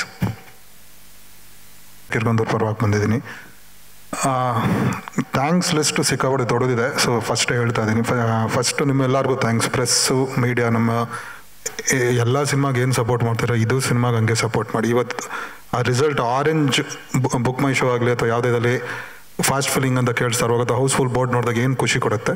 ಇದಕ್ಕೆ one of the main reasons ನೀವು. ಯಾಕಂದರೆ ನಾವು ಸಿನಿಮಾ ಮಾಡಾದ್ಮೇಲೆ ಅದನ್ನು ಚೆನ್ನಾಗಿ ತಲುಪಿಸೋದ್ರಲ್ಲಿ ನೀವೊಂದು ಭಾಳ ದೊಡ್ಡ ಪಾತ್ರ ಮಾಡಿದ್ದೀರಾ. ಸಿನಿಮಾಗೆ ಹೆಲ್ಪ್ ಅಂತ ಬಂದಾಗ ತುಂಬ ಜನ ಫಸ್ಟು ರಿಷಬ್ ಕತೆ ಹೇಳ್ದಾಗಿಂದನು ಈ ಸಿನಿಮಾ ನಮ್ಗೆ ಏನಕ್ಕೆ ಸ್ಪೆಷಲ್ ಇದಂತ ಅಂದರೆ ಐ ಥಿಂಕ್ ಸ್ಟಾರ್ಟ್ ಬೆಳಗ್ಗೆ ನಾರ್ಮಲಿ ಒಂದು 8-8:30 ಎಲ್ಲ ಸಿನಿಮಾ ಸ್ಟಾರ್ಟ್ 4:00 ಓಡಬೇಕಿತ್ತು. ಲೊಕೇಶನಿಂದ ನಮಗೆ ಹೋಟ್ಲಿಂದ ಎಲ್ಲಿ ಉಳ್ಕೊಳ್ಳೋಕೆ ವ್ಯವಸ್ಥೆ ಇದ್ದಿದ್ದು ಆ ಉಳ್ಕೊಳ್ಳೋಕೆ ವ್ಯವಸ್ಥೆಗೂ ಲೊಕೇಶನ್ಗೂ ದಿನ 35-40 ಕಿಲೋಮೀಟರ್ಸ್ ಮಿನಿಮಮ್ ಇರಬೇಕು. ಆಮೇಲೆ ಅದು ಪೀಕ್ ಕಾಡಲ್ಲಿ ಅಂದರೆ ಕಾಡ್ ಒಳಗೆ ಶೂಟ್ ಮಾಡಬೇಕಿದ್ದು ಲೊಕೇಶನ್ಸ್. ಆಮೇಲೆ ಅವ್ರದ್ದು ಇದತ್ರ ಸೊ ಎಲ್ಲರೂ ಫ್ರಮ್ ಪ್ರೊಡಕ್ಷನ್ ಮ್ಯಾನೇಜರ್ ಆಗಲಿ, ನಮ್ಮ ಕಡೆ ಲೈನ್ ಪ್ರೊಡ್ಯೂಸರ್ ಮಾಡಿದ ಆದರ್ಶ ಆಗಲಿ, ಅವ್ರ ಫಸ್ಟ್ ಪಿಕ್ಚರು, ಆಮೇಲೆ ಮೂರ್ತಿ, ಬಾಬು ಪ್ರೊಡಕ್ಷನ್ ಮ್ಯಾನೇಜರ್. ಬಿಕಾಸ್ ಅದನ್ನು ಈ ರಿಷಬ್ಬು ಮತ್ತು ಅವ್ರ ಟೀಮ್ ಫುಲ್ ಅರವಿಂದ್ ಆಗಲಿ, ಧರಣಿ, ಇವತ್ತು ಏನು ಔಟ್ಪುಟ್ ಕಾಣಿಸ್ತಿದೆ ಅದಕ್ಕೆ ಇಟ್ಸ್ ಏನಂತಾರೆ ಎಲ್ಲರದು ಒಂದು ಪ್ರತಿಫಲ. ಬೆಳಗ್ಗೆ 4:30 ಅವ್ರೆ ಒಂದು ಲೈಟ್ ಮೆನ್ ಎದ್ದು ಸ್ಟಾರ್ಟ್ ಮಾಡಿರಲಿಲ್ಲ ಅಂದರೆ ಆ ಇಡೀ ದಿನ ಹಾಳೋಗೋದು. ಸೊ ಅದ್ರ ಜೊತೆಗೆ ಎಲ್ಲರದು ಇಫ್ ವರ್ಕ್ ಯೂನಿಸನಲ್ಲಿ ಆಗ್ತಾ ಇರಲಿಲ್ಲ ಅಂದರೆ ಈ ಔಟ್ಪುಟ್ ಬರೋಕ್ಕೆ ಚಾನ್ಸೇ ಇಲ್ಲ. ಆಮೇಲೆ ಎಲ್ಲ ಪ್ರಗತಿ ಆಗಲಿ, ಪ್ರಮೋದ್ ಹೇಳ್ದಂಗೆ ರಿಷಬ್ಬು ಫೋನ್ ಮಾಡಿದಾಗಲೇ ಎದ್ದಿರೋ, ಎನಿ ಟೈಮ್ ಅವರು ನಮ್ಮನ್ನೇ ಎಬ್ಬರ್ಸೋರು, ಅವರು ಇಲ್ಲ ನಾವು ಫೋನ್ ಮಾಡಿದಾಗ ಎದ್ದಿರೋ ಅವರು. ಆಮೇಲೆ ನಮ್ಮ ಕಾನ್ವರ್ಸೇಷನ್ ಯಾವಾಗಲೂ 3 ಗಂಟೆ ರಾತ್ರಿ 2 ಗಂಟೆ ರಾತ್ರಿಲೇ ಆಗಿರೋದು.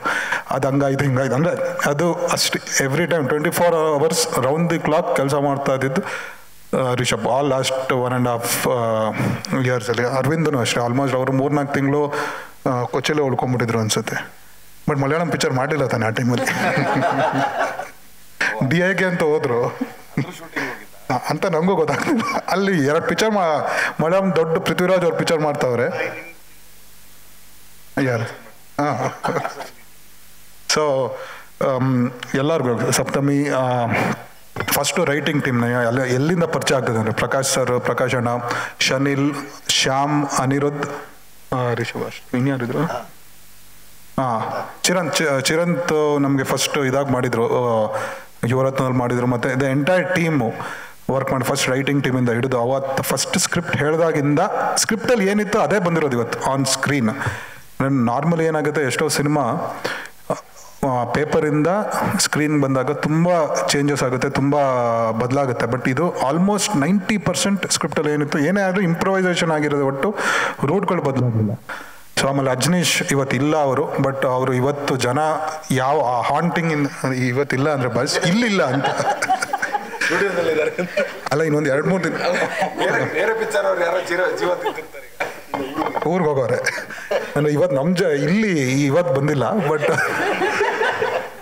ಯಾವಾಗಲೂ ನಾವೇ ಇಲ್ಲ ಮಾಡಿಸ್ತಿದ್ವಿ, ಒಂದು ಸ್ವಲ್ಪ ಲೇಟ್ ಆಗಿತ್ತು. So Kishore sir ಶೂಟಿಂಗಲ್ಲಿದ್ದಾರೆ. ಆಮೇಲೆ ಅಜ್ಜು ಇವತ್ತು ಆಚೆ ಜನ ಇವತ್ತು ಏನು mesmerise ಆಗೋರೆ ಪಿಕ್ಚರ್ಗೆ. One of the main reasons Ajaneesh. ಆ ಮ್ಯೂಸಿಕ್ ಹಾಂಟ್ ಆಗೋದು, ಕೊನೆಗೆ ಪರ್ಫಾರ್ಮೆನ್ಸ್ ಲಾಸ್ಟ್ 20 minutes ಇವತ್ತು.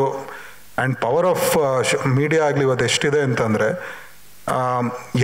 ಒಂದು ಹೇಳ್ಬೇಕಾಗಿದೆ ಜನರಿಗೆ ಬದುಕೆ ಅಂತ. ಫಸ್ಟು ಒಂದು ಹಬ್ಬದ ಡೇಟ್ ರಿಲೀಸ್ ಮಾಡಲ್ಲ ಕನ್ನಡದವರು, ಬರೀ ಬೇರೆಯವ್ರು ಬಿಟ್ಕೊಡ್ತಾರೆ ಅನ್ನೋದಿತ್ತು. ಹಬ್ಬದ ಡೇಟ್ ರಿಲೀಸ್ ಮಾಡಿದಾಗ ಅದು ಕಮೆಂಟ್ ಬರುತ್ತೆ, ಬೇರೆಯವ್ರು ದೊಡ್ಡ ಪಿಕ್ಚರ್ ಬಂದಾಗ ಹಬ್ಬದ ಡೇಟ್ ರಿಲೀಸ್ ಮಾಡಿ ಶೋಗಳು ಕಮ್ಮಿ ತಗ್ಸ್ಕೊಂಡ್ರು ಅಂತ.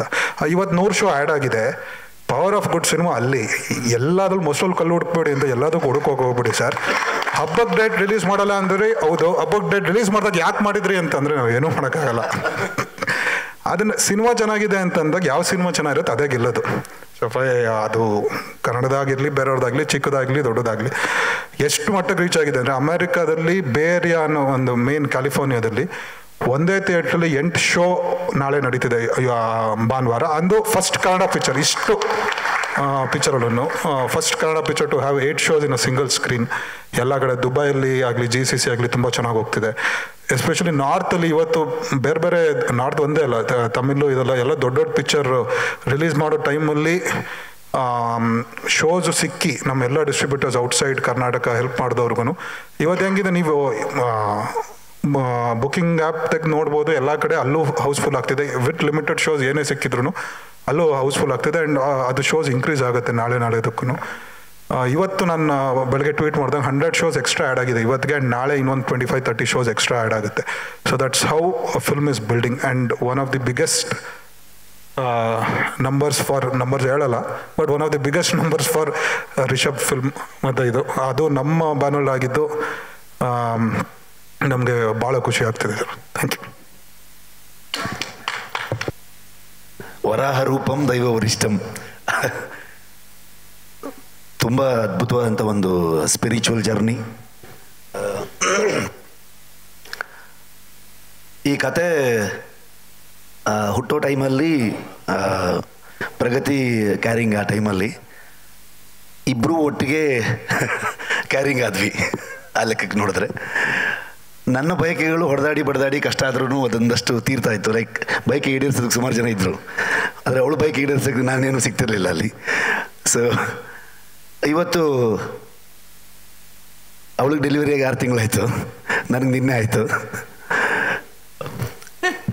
ಮಗು ತುಂಬ ಆರೋಗ್ಯವಾಗಿದೆ,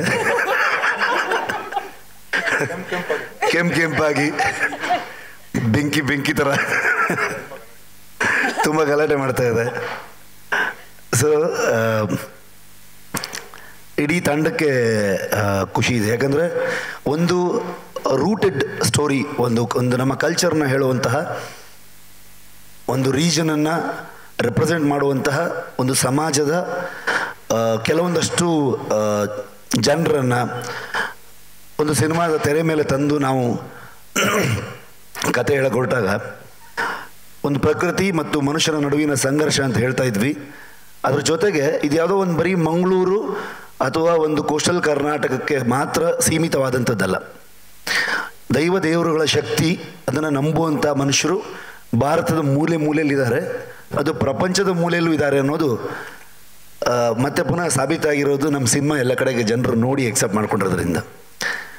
ಪ್ರತಿ ಹಳ್ಳಿಲೂ ನೀವು ಸೌತ್ ಕೇಂದ್ರ ಅಷ್ಟೇ ಅಲ್ಲ, ನಾನು ಹೇಳ್ತಿರೋದು ಯಾವುದೋ ಮೈಸೂರು ಭಾಗ ಆಗಲಿ, ಹುಬ್ಬಳ್ಳಿ ಆಗಲಿ, ಶಿವಮೊಗ್ಗ ಆಗಲಿ, ಕರ್ನಾಟಕದ ಯಾವುದೋ ಮೂಲೆಗೆ ಹೋದ್ರೂ ಅವರು ರಿಲೇಟ್ ಮಾಡ್ಕೊಳ್ತಿರೋದು ಇದು ಯಾವುದೋ ಮಂಗಳೂರು ಕಡೆದು ಒಂದು ಕತೆ ಅಂತ ಯಾರು ರಿಲೇಟ್ ಮಾಡ್ಕೊಳ್ತಿಲ್ಲ.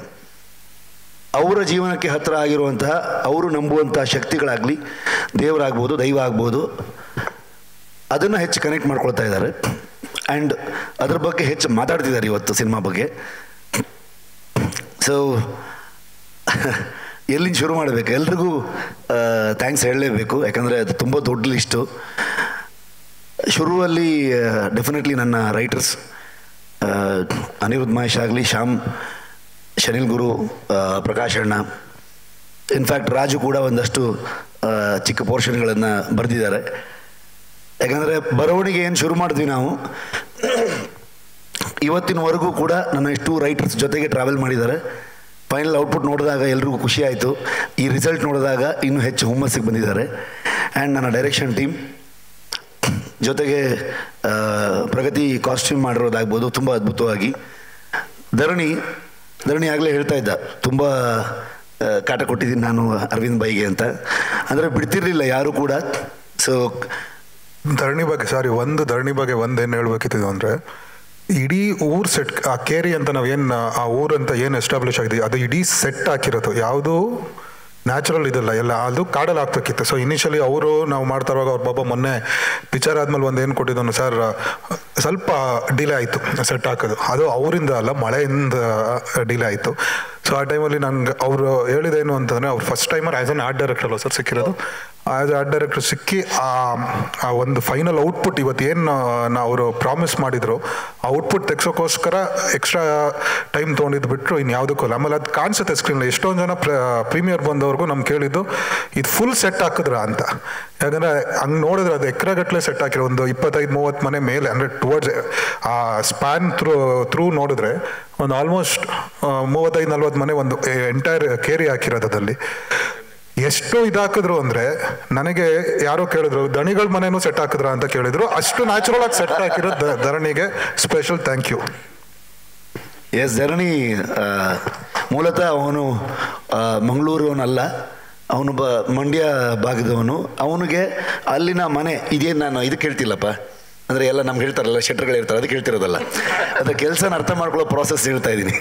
ಸೊ ಅವನು ಅಲ್ಲಿನ ಮಣ್ಣಿನ ಗೋಡೆಗಳು ಹೇಗಿರುತ್ತೆ, ಆ ಟೆಕ್ಸ್ಚರ್ ಏನು, ಹುಲ್ಲಿನ ಮನೆಗಳಾಗ್ಬೋದು, ಹಂಚಾಗ್ಬೋದು, ಅಲ್ಲಿನ ದನದ ಕೊಟ್ಟಿಗೆಗಳು ಹೇಗಿರುತ್ತೆ, ಒಟ್ಟಾರೆ ಜಿಯೋಗ್ರಫಿ ಹೇಗಿರುತ್ತೆ ಅನ್ನೋದನ್ನು ನಮ್ಮ ಜೊತೆಗೆ ಬಂದು ಅಲ್ಲೆಲ್ಲ ಊರನ್ನೆಲ್ಲ ನೋಡಿಕೊಂಡು ಅವನು ಒಂದು ಮಾಡೆಲ್ ರೆಡಿ ಮಾಡಿ ಸೊ ಅದರ ಮೇಲೆ ಕರೆಕ್ಷನ್ಸ್ಗಳನ್ನು ನಾವು ಪ್ಲ್ಯಾನ್ ಮಾಡಿಕೊಂಡು ಸೀಕ್ವೆನ್ಸ್ಗಳು ಸ್ಟಾರ್ಟ್ ಟು ಎಂಡ್ ಕಂಪ್ಲೀಟ್ ನಮಗೆ ತುಂಬ ವಿಜುವಲ್ ಕ್ಲಾರಿಟಿ ಇದ್ದಿದ್ದರಿಂದ ಎಲ್ಲಿ ಏನಾಗುತ್ತೆ ಅನ್ನೋದು ಅರವಿಂದ ನಾನು ತುಂಬ ನೀಟಾಗಿ ಅವನಿಗೆ ಎಕ್ಸ್ಪ್ಲೈನ್ ಮಾಡ್ತಾ ಇದ್ವಿ.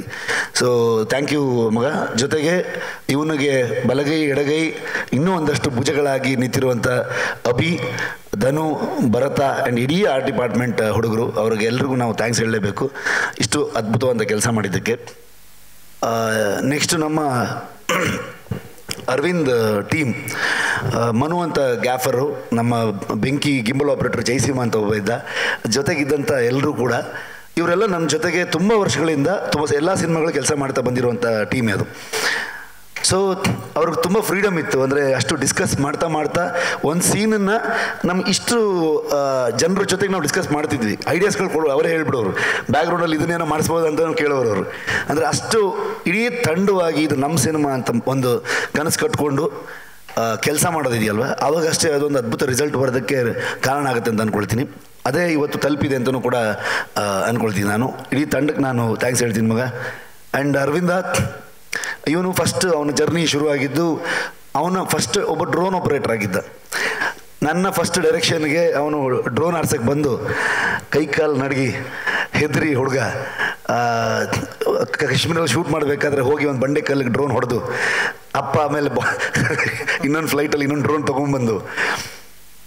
ಯಾಕೆ ಹೇಳ್ತೀನಿ ಅಂತಂದರೆ ಇದು ನಿಜವಾದ ಒಂದು ಜರ್ನಿ ಅಂತಂದರೆ, ಯಾಕಂದರೆ ಆವತ್ತು ನನ್ನ ಒಂದು ಸಿನಿಮಾಗೆ ಡ್ರೋನ್ ಆಪರೇಟರ್ ಬಂದು ಅದಾದಮೇಲೆ ಕಿರಿಕ್ ಪಾರ್ಟಿಗೆ ಅವನು ಅಸಿಸ್ಟೆಂಟ್ ಕ್ಯಾಮ್ರಾಮನ್ ಆಗಿ ಕರಮ್ ಚಾವಲನ್ ಜೊತೆ ಕೆಲಸ ಮಾಡ್ತಾನೆ. ಕರಮ್ ಚಾವಲ್ಗೂ ಇವನಿಗೂ ಯಾವಾಗಲೂ ಗಲಾಟೆ ಆಗ್ತಾನೆ ಇರ್ತಾಯಿತ್ತು. ಮಧ್ಯದಲ್ಲಿ ನಾನು ನಿಂತ್ಕೊಂಡು ಸಂಧಾನ ಮಾಡ್ತಾ ಇದ್ದೆ ನಮ್ಮ ಹುಡುಗ ಅಂತ ಅಂದ್ಕೊಂಡು. ಅಲ್ಲಿಂದ ಅವನು ಬೆಲ್ ಬಾಟಮಲ್ಲಿ DOP ಆಗಿ, ನಾನು ಫಸ್ಟ್ ಟೈಮ್ ಲೀಡಾಗಿ ಮಾಡಿದಾಗ ಅವನೇ DOP ಆಗ್ತಾನೆ. ಅವನಿಗೆ ಭಾಳ ಭಯ ಇತ್ತು ಅವನಿಗೆ, ನನಗೆ ಮಾಡೋಕ್ಕಾಗುತ್ತಾ ಅನ್ನೋ ಒಂದಿತ್ತು.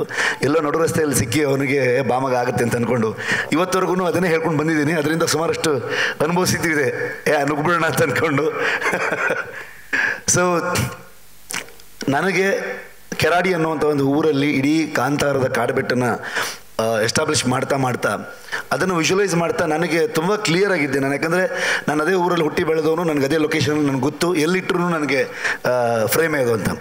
ಸೊ ಅವ್ನಿಗೆ ಹೇಳ್ತಾ ಇದ್ದೆ, ಎಲ್ಲಿ ಶೂಟ್ ಮಾಡೋಣ ಅಂತ ಕೇಳಿದ್ರೆ ಅವನು, ಮಗ ಇದೇ ಜಾಗ, ಎಲ್ಲಿ ಬೇಕಾದರೂ ಕ್ಯಾಮ್ರಾ ಇಟ್ಟು ನಾನು ಅಲ್ಲಿ ಆರ್ಟಿಸ್ಟ್ ನಿಲ್ಲಿಸ್ತೀನಿ ಅಂತ. ಸೊ ಅದನ್ನು ಅಷ್ಟು ಚಂದದಲ್ಲಿ, ಅದ್ರ ಜೊತೆಗೆ ನನಗೆ ಸಖತ್ ಇಡೀ ಸಿನಿಮಾದಲ್ಲಿ ದೊಡ್ಡ ಬ್ಯಾಕ್ ಬೋನ್ ಆಗಿ ನಿಂತಿದ್ದೆ ನಾವು. ಯಾಕಂದರೆ ಡೈರೆಕ್ಷನ್ ಆ್ಯಕ್ಟಿಂಗ್ ಎರಡೂ ನಾನು ಮಾಡ್ತಿರೋದ್ರಿಂದ ಅವ್ನ ಕೆಲಸ ಮುಗಿಸ್ಕೊಂಡು ಸಮ್ಟೈಮ್ಸ್ ಪರ್ಫಾರ್ಮೆನ್ಸ್ ನೋಡೋದಕ್ಕೂ ಕೂಡ ಅವನು ಹೇಳ್ಬಿಡ್ತಾ ಇದ್ದೆ ನಾನು, ಮಗ ಇದು ನೋಡ್ತಾ ಇರೋ ಸ್ವಲ್ಪ ಅಂತ ಅಂದ್ಕೊಂಡು. ಸೊ ಅಷ್ಟು ಜಾಸ್ತಿ ಸೀಕ್ವೆನ್ಸ್ ಇದ್ದಾಗ ನಿಜವಾಗ್ಲೂ ಒಬ್ಬ ಕೋ ಡೈರೆಕ್ಟರ್ ಥರ ನನ್ನ ಜೊತೆ ಕೆಲಸ ಮಾಡಿದ್ದಾನೆ. ಸೊ ಥ್ಯಾಂಕ್ ಯು ಮಗ. ಹೀಗೆ ಇನ್ನೂ ಒಂದಷ್ಟು ಅಡ್ವೆಂಚರ್ಗಳನ್ನು ಅದ್ಭುತಗಳನ್ನು ಮಾಡ್ತಾ ಹೋಗೋಣ. ಆ್ಯಂಡ್ ನನ್ನ ಟೀಮ್, ಡೈರೆಕ್ಷನ್ ಟೀಮ್, ಚಿರಂತ, ರಾಕಿ, ಭಟ್ರ ಆಗ್ಬೋದು, ಉಳಿದಷ್ಟು ಜನರು, ರಂಜನ್, ಪ್ರತಿಯೊಬ್ಬರಿಗೂ ನಾನು ಥ್ಯಾಂಕ್ಸ್ ಹೇಳೋಕ್ಕೆ ಇಷ್ಟಪಡ್ತೀನಿ. ನನ್ನಂಥ ಒಬ್ಬ ಟಾರ್ಚರ್ನ ತಡ್ಕೊಂಡು ಕೊಟ್ಟ ಕಾಟನ ಸಹಿಸ್ಕೊಂಡು ಸುಮಾರು ಒಂದು 13 ಜನ ಡೈರೆಕ್ಷನ್ ಟೀಮಲ್ಲಿ ಕೆಲಸ ಮಾಡಿದ್ದಾರೆ. ಅದರಲ್ಲೊಂದು 5-6 ಜನ ಓಡೋಗಿದ್ದಾರೆ, ಲಾಸ್ಟಿಗೆ ಒಂದು 4-5 ಜನ ಉಳ್ಕೊಂಡ್ರು. ಥ್ಯಾಂಕ್ ಯು ಮಗ, ಎಲ್ರಿಗೂ ಒಳ್ಳೆಯದಾಗಲಿ ನಿಮಗೆ.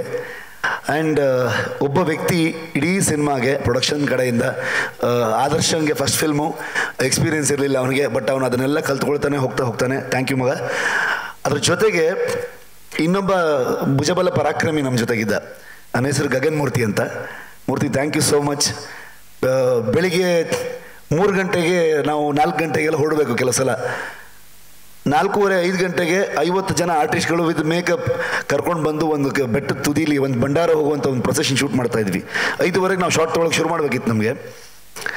ಅಷ್ಟೊತ್ತಿಗೆ ಒಬ್ಬ ಮ್ಯಾನೇಜರು ಅಷ್ಟೂ ಜನರನ್ನ, ನಾವೊಂದು 100-120 ಕ್ರೂ, ಅದ್ರ ಜೊತೆಗೆ ಒಂದು 50-60 ಜನ ಆರ್ಟಿಸ್ಟ್ಗಳು, ಅವರೆಲ್ಲರೂ ಜನಪದ ಕಲಾವಿದರುಗಳು, ಸುಮಾರಷ್ಟು ಜನ ಚಂಡೆ ವಾದ್ಯದವರು, ಇವರೆಲ್ಲ ಎಬ್ಸ್ಕೊಂಡು ಕರ್ಕೊಂಬರೋದು ದೊಡ್ಡ ಟಾಸ್ಕ್ ಅದು.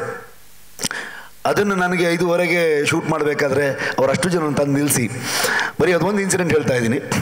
ಈವನ್ ಕ್ಲೈಮ್ಯಾಕ್ಸ್ ಆಗಬೇಕಾದ್ರೂ ಅಷ್ಟೇ ದಿನಗಳು ಜಾಸ್ತಿ ಹೋಗ್ತಾನೆ ಇತ್ತು. ಸೊ ಒಂದು ದೊಡ್ಡ ಸಪೋರ್ಟ್ ಆಗಿ ನಿಂತಿದ್ದಕ್ಕೆ ಮೂರ್ತಿ, thank you so much. And ಉಳಿದ ಎಲ್ಲ ಕಲಾವಿದರುಗಳು, ಅಚ್ಚುತಣಂಗೆ ನಾನು ಪ್ರಗತಿ ಮನೆ ನೋಡೋಕೆ ಹೋಗಿ ಅಲ್ಲೇ ಕತೆ ಹೇಳ್ಬಂದಿದ್ದು, ಮನೆ ಶಿಫ್ಟ್ ಆಗಿದ್ರು. ಸೊ ಕತೆ ಹೇಳಿದಾಗ ಅವ್ರಿಗೆ ಒಂದು ಸೀನ್ ಪರ್ಟಿಕ್ಯುಲರ್ಲಿ ಒಂದು ಡೈನಿಂಗ್ ಟೇಬಲ್ ಮೇಲೆ ಒಂದು ಕಾನ್ವರ್ಸೇಷನ್ ಇದೆ, ಅದ್ರ ಬಗ್ಗೆ ತುಂಬ ಕ್ಯೂರಿಯಾಸಿಟಿ ಇತ್ತು ಅವ್ರಿಗೆ. ಸೊ ಟೈಮ್ ಅದನ್ನು ಆ್ಯಕ್ಟ್ ಮಾಡಬೇಕಾದ್ರೂ ತುಂಬ ಇಂಟ್ರೆಸ್ಟಿಂಗ್ ಆಗಿ ಇಡೀ ಸಿನಿಮಾದಲ್ಲಿ ಅವರ ಪಾತ್ರ ತೊಗೊಂಡು ಹೋಗೋ ರೀತಿ ಇದೆಯಲ್ವ, ಆ ವಿಚಾರಧಾರೆಗೆ ಸ್ವಲ್ಪ ಎಗೇನಿಸ್ಟ್ ಅವರು. ಆದರೆ ಅದನ್ನು ತುಂಬ ಒಂದು ವಿಚಾರಧಾರೆಗೆ ಎಗೇನೆಸ್ಟ್ ಅಂತ ಹೇಳಿದ್ರು. ಇನ್ನೊಂದು ವಿಚಾರಧಾರೆ ಅವ್ರು ಬಾಯ್ಬಿಟ್ಟು ಹೇಳ್ದಲ್ಲೇ ಇರೋದನ್ನು ಒಂದು ವಿಚಾರಧಾರೆ ಹೇಳ್ಬಿಡ್ತೀನಿ ನಾನು. ಯಾಕೆಂದರೆ ಇಡೀ ಚಿತ್ರದ ಕೋರ್ ಅಂತ ನನಗನ್ಸಿರೋದು, ಒಬ್ಬ ನಟನಾಗಿ ಪ್ರೇಕ್ಷಕನಾಗಿ ಎರಡಾಗುವೆ ಒಂದು ಅನಿಸಿದ್ದು ನನಗೆ. ಈ ಚಿತ್ರದ ಬೇಸ್ ಏನು ಅಂದರೆ ಅದು ಬಹುಶಃ ರಿಷಬ್ ನಿರ್ದೇಶನದ ಎಲ್ಲ ಚಿತ್ರಗಳ ಮೂಲ ಅಂಶ ಅದೇ ಇರುತ್ತೆ. ಅದರ ಜೊತೆಗೆ ಇನ್ನೇನೇನೇನೇನೇನೇನು ಕಟ್ತಾ ಇದ್ದಾರೆ ಅವರು. ಅಲ್ಲಿನ ಫೋಕ್ಲೋರ್ ಮುಖಾಂತರ, ಅಲ್ಲಿನ ರಿಚುಯಲ್ಗಳ ಮುಖಾಂತರ, ಅಲ್ಲಿನ ದೈವದ ಆಚರಣೆ ಮುಖಾಂತರ, ಇದೆಲ್ಲವೂ ಅವರ ಬೇಸಿಕ್ ಆದಂಥ ಅಂಶ ಏನೋ ಒಂದಿದೆಯಲ್ಲ, ನಿಜವಾದ ಅಂಶ ಅಂದರೆ ಇವರ ಚಿತ್ರದ ಒಳಗಡೆಯ ಸೋಲ್ ಏನಿರುತ್ತಲ್ಲ, ಆ ಸೋಲನ್ನು ಪ್ರೇಕ್ಷಕನಿಗೆ ರವಾನಿಸೋದಕ್ಕೆ, ಪ್ರೇಕ್ಷಕನಿಗೆ ಮುಟ್ಟಿಸೋದಕ್ಕೆ ಉಪಯೋಗಿಸ್ತಾ ಇರುವಂಥ ಸಾಧನ. ಹಾಗಾಗಿ ಅದು ಒಂದು ತಂತ್ರವಾಗಿ ನನಗೆ ಅದ್ರ ಬಗ್ಗೆ ಇವ್ರು ಹೇಳಿದ್ರ ಬಗ್ಗೆ ತುಂಬ ಗೌರವ ಇದೆ ನನಗೆ. ಅದನ್ನು ಒಂದು ಸಣ್ಣ ಉದಾಹರಣೆ ಮುಖಾಂತರ ಹೇಳೋಕ್ಕೆ ಇಷ್ಟಪಡ್ತೀನಿ. ಇತ್ತೀಚೆಗೆ ಈಗ ಒಂದು 2-3 ಕರ್ನಾಟಕ ಬರೋಕ್ಕೆ 2-3 ದಿನದ ಹಿಂದೆ ಯಾರೋ ನನಗೊಂದು ವಾಟ್ಸಪ್ಪಲ್ಲಿ ಒಂದೇನೋ ಮೆಸೇಜ್ ಕಳಿಸಿದರು. 3 ಜನ ಟೀ ಕುಡಿತಾ ಕೂತಿರುವ ಒಂದು ಮೆಸೇಜ್. ಒಂದು ಡೈನಿಂಗ್ ಟೇಬಲಲ್ಲಿ 3 ಜನ ಕೂತಿದ್ದಾರೆ. ಯಾರ್ಯಾರು? Karl marks, ಪೆರಿಯಾರು, Ambedkar. ಇವರು 3 ಜನ ಒಂದು ಡೈಲಾಗ್ ಹೇಳ್ತಾರೆ, ಒಂದೊಂದು ಡೈಲಾಗ್ ಹೇಳ್ತಾರೆ. ಕಾರ್ಲ್ ಮಾರ್ಕ್ಸ್ ಹೇಳ್ತಾರೆ, ಎಲ್ರಿಗೂ ಟೀ ಕೊಡಿ ಅಂತ. ಅವ್ರು 3 ಜನಕ್ಕೆ ಟೀ ಕೊಟ್ಟಿದ್ದಾರೆ, ಎಲ್ರಿಗೂ ಟೀ ಕೊಡಿ ಅಂತ ಹೇಳ್ತಾರೆ ಕಾರ್ಲ್ ಮಾರ್ಕ್ಸು. ಪೆರಿಯಾರ್ ಹೇಳ್ತಾರೆ, ಎಲ್ರಿಗೂ ಸಮಾನವಾದ ಅಳತೆಯಲ್ಲಿ ಟೀ ಕೊಡಿ ಅಂತ. ಅಂಬೇಡ್ಕರ್ ಹೇಳ್ತಾರೆ, ಎಲ್ರಿಗೂ ಒಂದೇ ರೀತಿಯ ಗ್ಲಾಸಲ್ಲಿ ಟೀ ಕೊಡಿ ಅಂತ. ರಿಷಬ್ ಶೆಟ್ಟರ ಚಿತ್ರಗಳ ಕೋರ್ ಇದೇ ಇರುತ್ತೆ, ಅದರ ಆತ್ಮ ಇದೇ ಇರುತ್ತೆ. ಈ ಚಿತ್ರದ ಅವರ ಮೊದಲ ಚಿತ್ರ ರಿಕ್ಕಿಯಲ್ಲೂ ಕೂಡ ಈ ಅಂಶ ಇತ್ತು. ಅಲ್ಲೂ ಕೂಡ SEZ, ಅದರಿಂದ ಭೂಮಿಯನ್ನು ಕಳ್ಕೊಳ್ಳುವ ಜನ, ಅದಕ್ಕಾಗಿ ತಮ್ಮ ಭೂಮಿಯನ್ನು ರಕ್ಷಿಸ್ಕೊಳ್ಳೋದಕ್ಕಾಗಿ ರೂಪಿಸುವಂಥ ಹೋರಾಟ ಇದು ಕಾಣ್ತಾ ಇತ್ತು. ಈ ಚಿತ್ರದಲ್ಲಿ ಕೂಡ ಇರುವಂಥದ್ದು ಹೋರಾಟನೇ. ಇದರಲ್ಲೂ ಕೂಡ ಉಳ್ಳವರು ಮತ್ತು ಇಲ್ಲದೇ ಇರುವವರ ನಡುವಿನ ಹೋರಾಟ ಈ ಚಿತ್ರದ ಕೋರ್ ಅಂಶ. ಅದಕ್ಕೆ ಬಾಹ್ಯದ ಆಡಂಬರ, ಆ ಹೋರಾಟವನ್ನು ಜನಕ್ಕೆ ತಲುಪಿಸೋದಕ್ಕೆ ಎಲ್ಲ ಫೋಕ್ಲೋರು, ಎಲ್ಲ ವಿಧಿ ಆಚರಣೆಗಳು, ಈ ಥರದ್ದು ಎಲ್ಲ ತಂತ್ರಗಳನ್ನು ಬಳಸಿದ್ದಾರೆ. ಹಾಗಾಗಿ ಈ ಚಿತ್ರ ನೋಡುವ ಹಾಗಿದೆ, ಜನ ಸಂಭ್ರಮಿಸುವ ಹಾಗಿದೆ. ಬರೀ ಇದೇ ಆಗಿ ಈ ವಿಷಯನ ಹೇಳೋಕೆ ಹೊರಟಿದ್ರೆ ಬಹುಶಃ ಜನಕ್ಕೆ ಬೋರ್ ಆಗಿಬಿಡ್ತಿತ್ತೇನೋ, ಅದು ತಲುಪದಲ್ಲೇ ಇರುವ ಸಾಧ್ಯತೆಯೂ ಇತ್ತು. ಈಗ ಹೆಚ್ಚು ಚೆನ್ನಾಗಿ ಈ ವಿಷಯನ ತಲುಪಿಸಿದ್ದಾರೆ. Thank you Rishabh. ನಿನ್ನ ಮುಂದಿನ ಚಿತ್ರಗಳಲ್ಲೂ ಈ ಥರದ್ದು ಏನೇನೋ ನಡೀತಾನೆ ಇರಲಿ. ಹಾಗಾಗಿ ನಾನು ರಿಷಬ್ನ ಕರೀತಿರ್ತೀನಿ ಯಾವಾಗಲೂ. ಅವನೊಂಥರ ಒಳಗಡೆ ಇರುವ ಬಂಡಾಯಗಾರ ಅಂತ, ಛದ್ಮವೇಷದಲ್ಲಿರುವ ಬಂಡುಕೋರ ಅಂತ. Thank you. ಸೊ ಎಸ್, ಇಲ್ಲಿ ನಮ್ಮಲ್ಲಿ ಸಮಾನತೆಯನ್ನು ಕಾಪಾಡ್ಕೊಂಡಿದ್ದೀವಿ, ಎಲ್ಲ ಕಡೆಗೂ ಮೈಕ್ ಇದೆ. ಸೊ ಹಾಗಾಗಿ ಇಲ್ಲಿ ಎಲ್ರಿಗೂ ಟೀ ಕೊಟ್ಟಿದ್ದಾರೆ, ಸಮಾನ ಅಳತೆಯಲ್ಲೂ ಟೀ ಕೊಟ್ಟಿದ್ದಾರೆ, ಸಮಾನವಾದ ಗ್ಲಾಸ್ ಅಲ್ಲಿ 3 ಜನ ಇರಲಿಲ್ಲ, ರಿಷಬ್ ಇದ್ದ ಅಲ್ಲಿ. ಏನು ಹೇಳ್ದ ಹೇಳಿ ಅವನು? ಎಲ್ರಿಗೂ ಬೇಕು ಕೊಡ್ರ ಅಂತ. ಯಾವಾಗಲೂ ಅರ್ಜೆಂಟಲ್ಲೇ ಇರ್ತಾನೆ ಅವನು. ಖಂಡಿತವಾಗ್ಲೂ ಇನ್ನೂ ಒಂದಷ್ಟು ಜನ ಆ ಪಾಯಿಂಟಿಗೆ ಬರ್ತೀನಿ ನಾನು.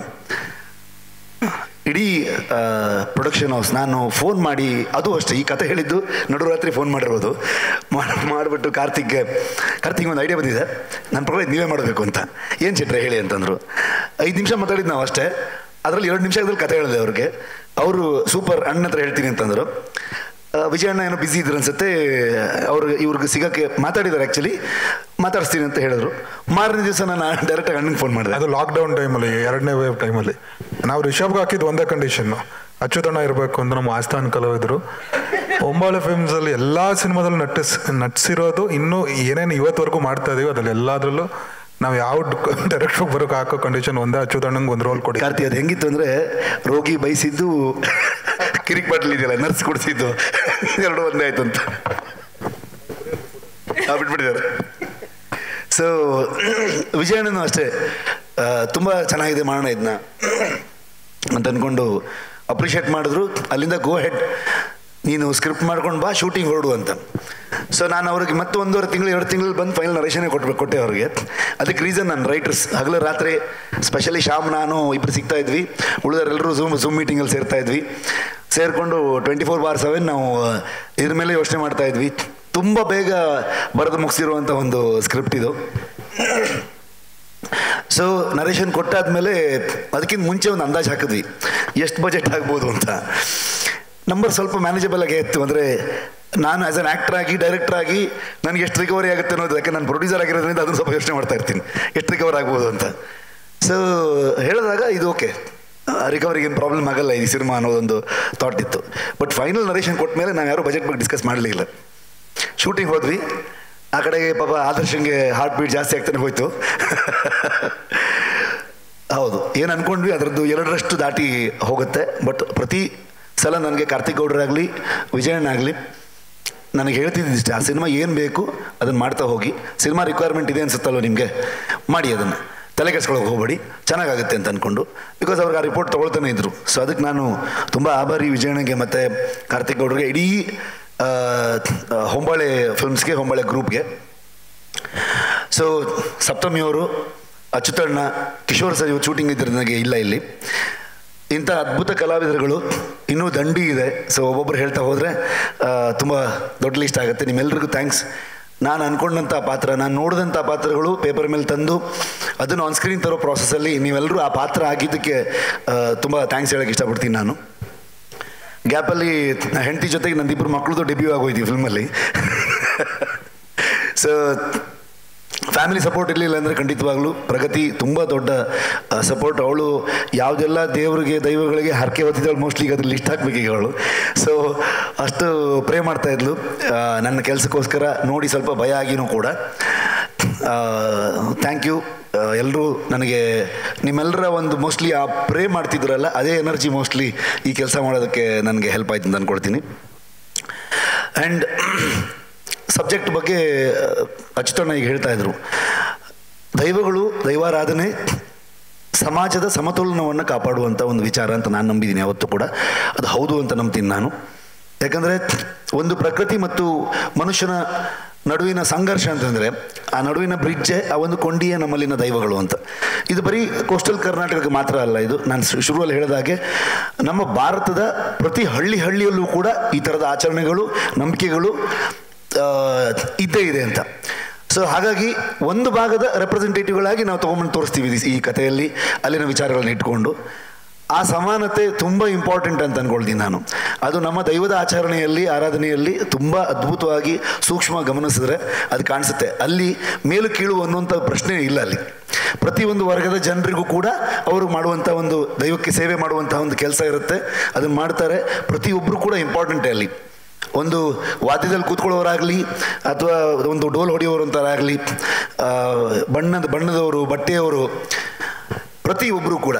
ಹಾಗಾಗಿ ನನಗೆ ಯಾವತ್ತೂ ಚಿಕ್ಕ ವಯಸ್ಸಿಂದ ಒಂದು ಕಾಡ್ತಾ ಇದ್ದಿದ್ದು, ಓಕೆ ಇದು ತುಂಬ ಯೂನಿವರ್ಸಲಿ ಟಚ್ ಆಗಬೇಕಾಗಿರುವಂತಹ, ತಲುಪಬೇಕಾಗಿರುವಂಥ ಒಂದು ವಿಚಾರ ಇದು ಅಂತ ಅಂದ್ಕೊಂಡು. ಸೊ ಹಾಗಾಗಿ ಹೆಚ್ಚು ನನ್ನ ಸಿನಿಮಾ ಅಲ್ಲಿ, ಅದಕ್ಕೆ ನನ್ನ ಬಂಡಾಯ ಅಂತಿದ್ರಲ್ಲ ಅವರು, ಖಂಡಿತವಾಗಲೂ ಸಮಾಜದಲ್ಲಿ ನಾನು ಯಾಕಂದ್ರೆ ಜಾಸ್ತಿ ಪುಸ್ತಕ ಓದಲ್ಲ, ಒಂದು ಬಿಲೋ ಆವ್ರೇಜ್ ಸ್ಟೂಡೆಂಟು. ಬಟ್ ನನ್ನ ಸಿನಿಮಾಗೆ ಮಾತ್ರ ಜಾಸ್ತಿ ಮಾರ್ಕ್ಸ್ ಬಂದಿದ್ದು. ಬುಕ್ ಮೈ ಶೋಲ್ಲಿ 99% ಇದೆ.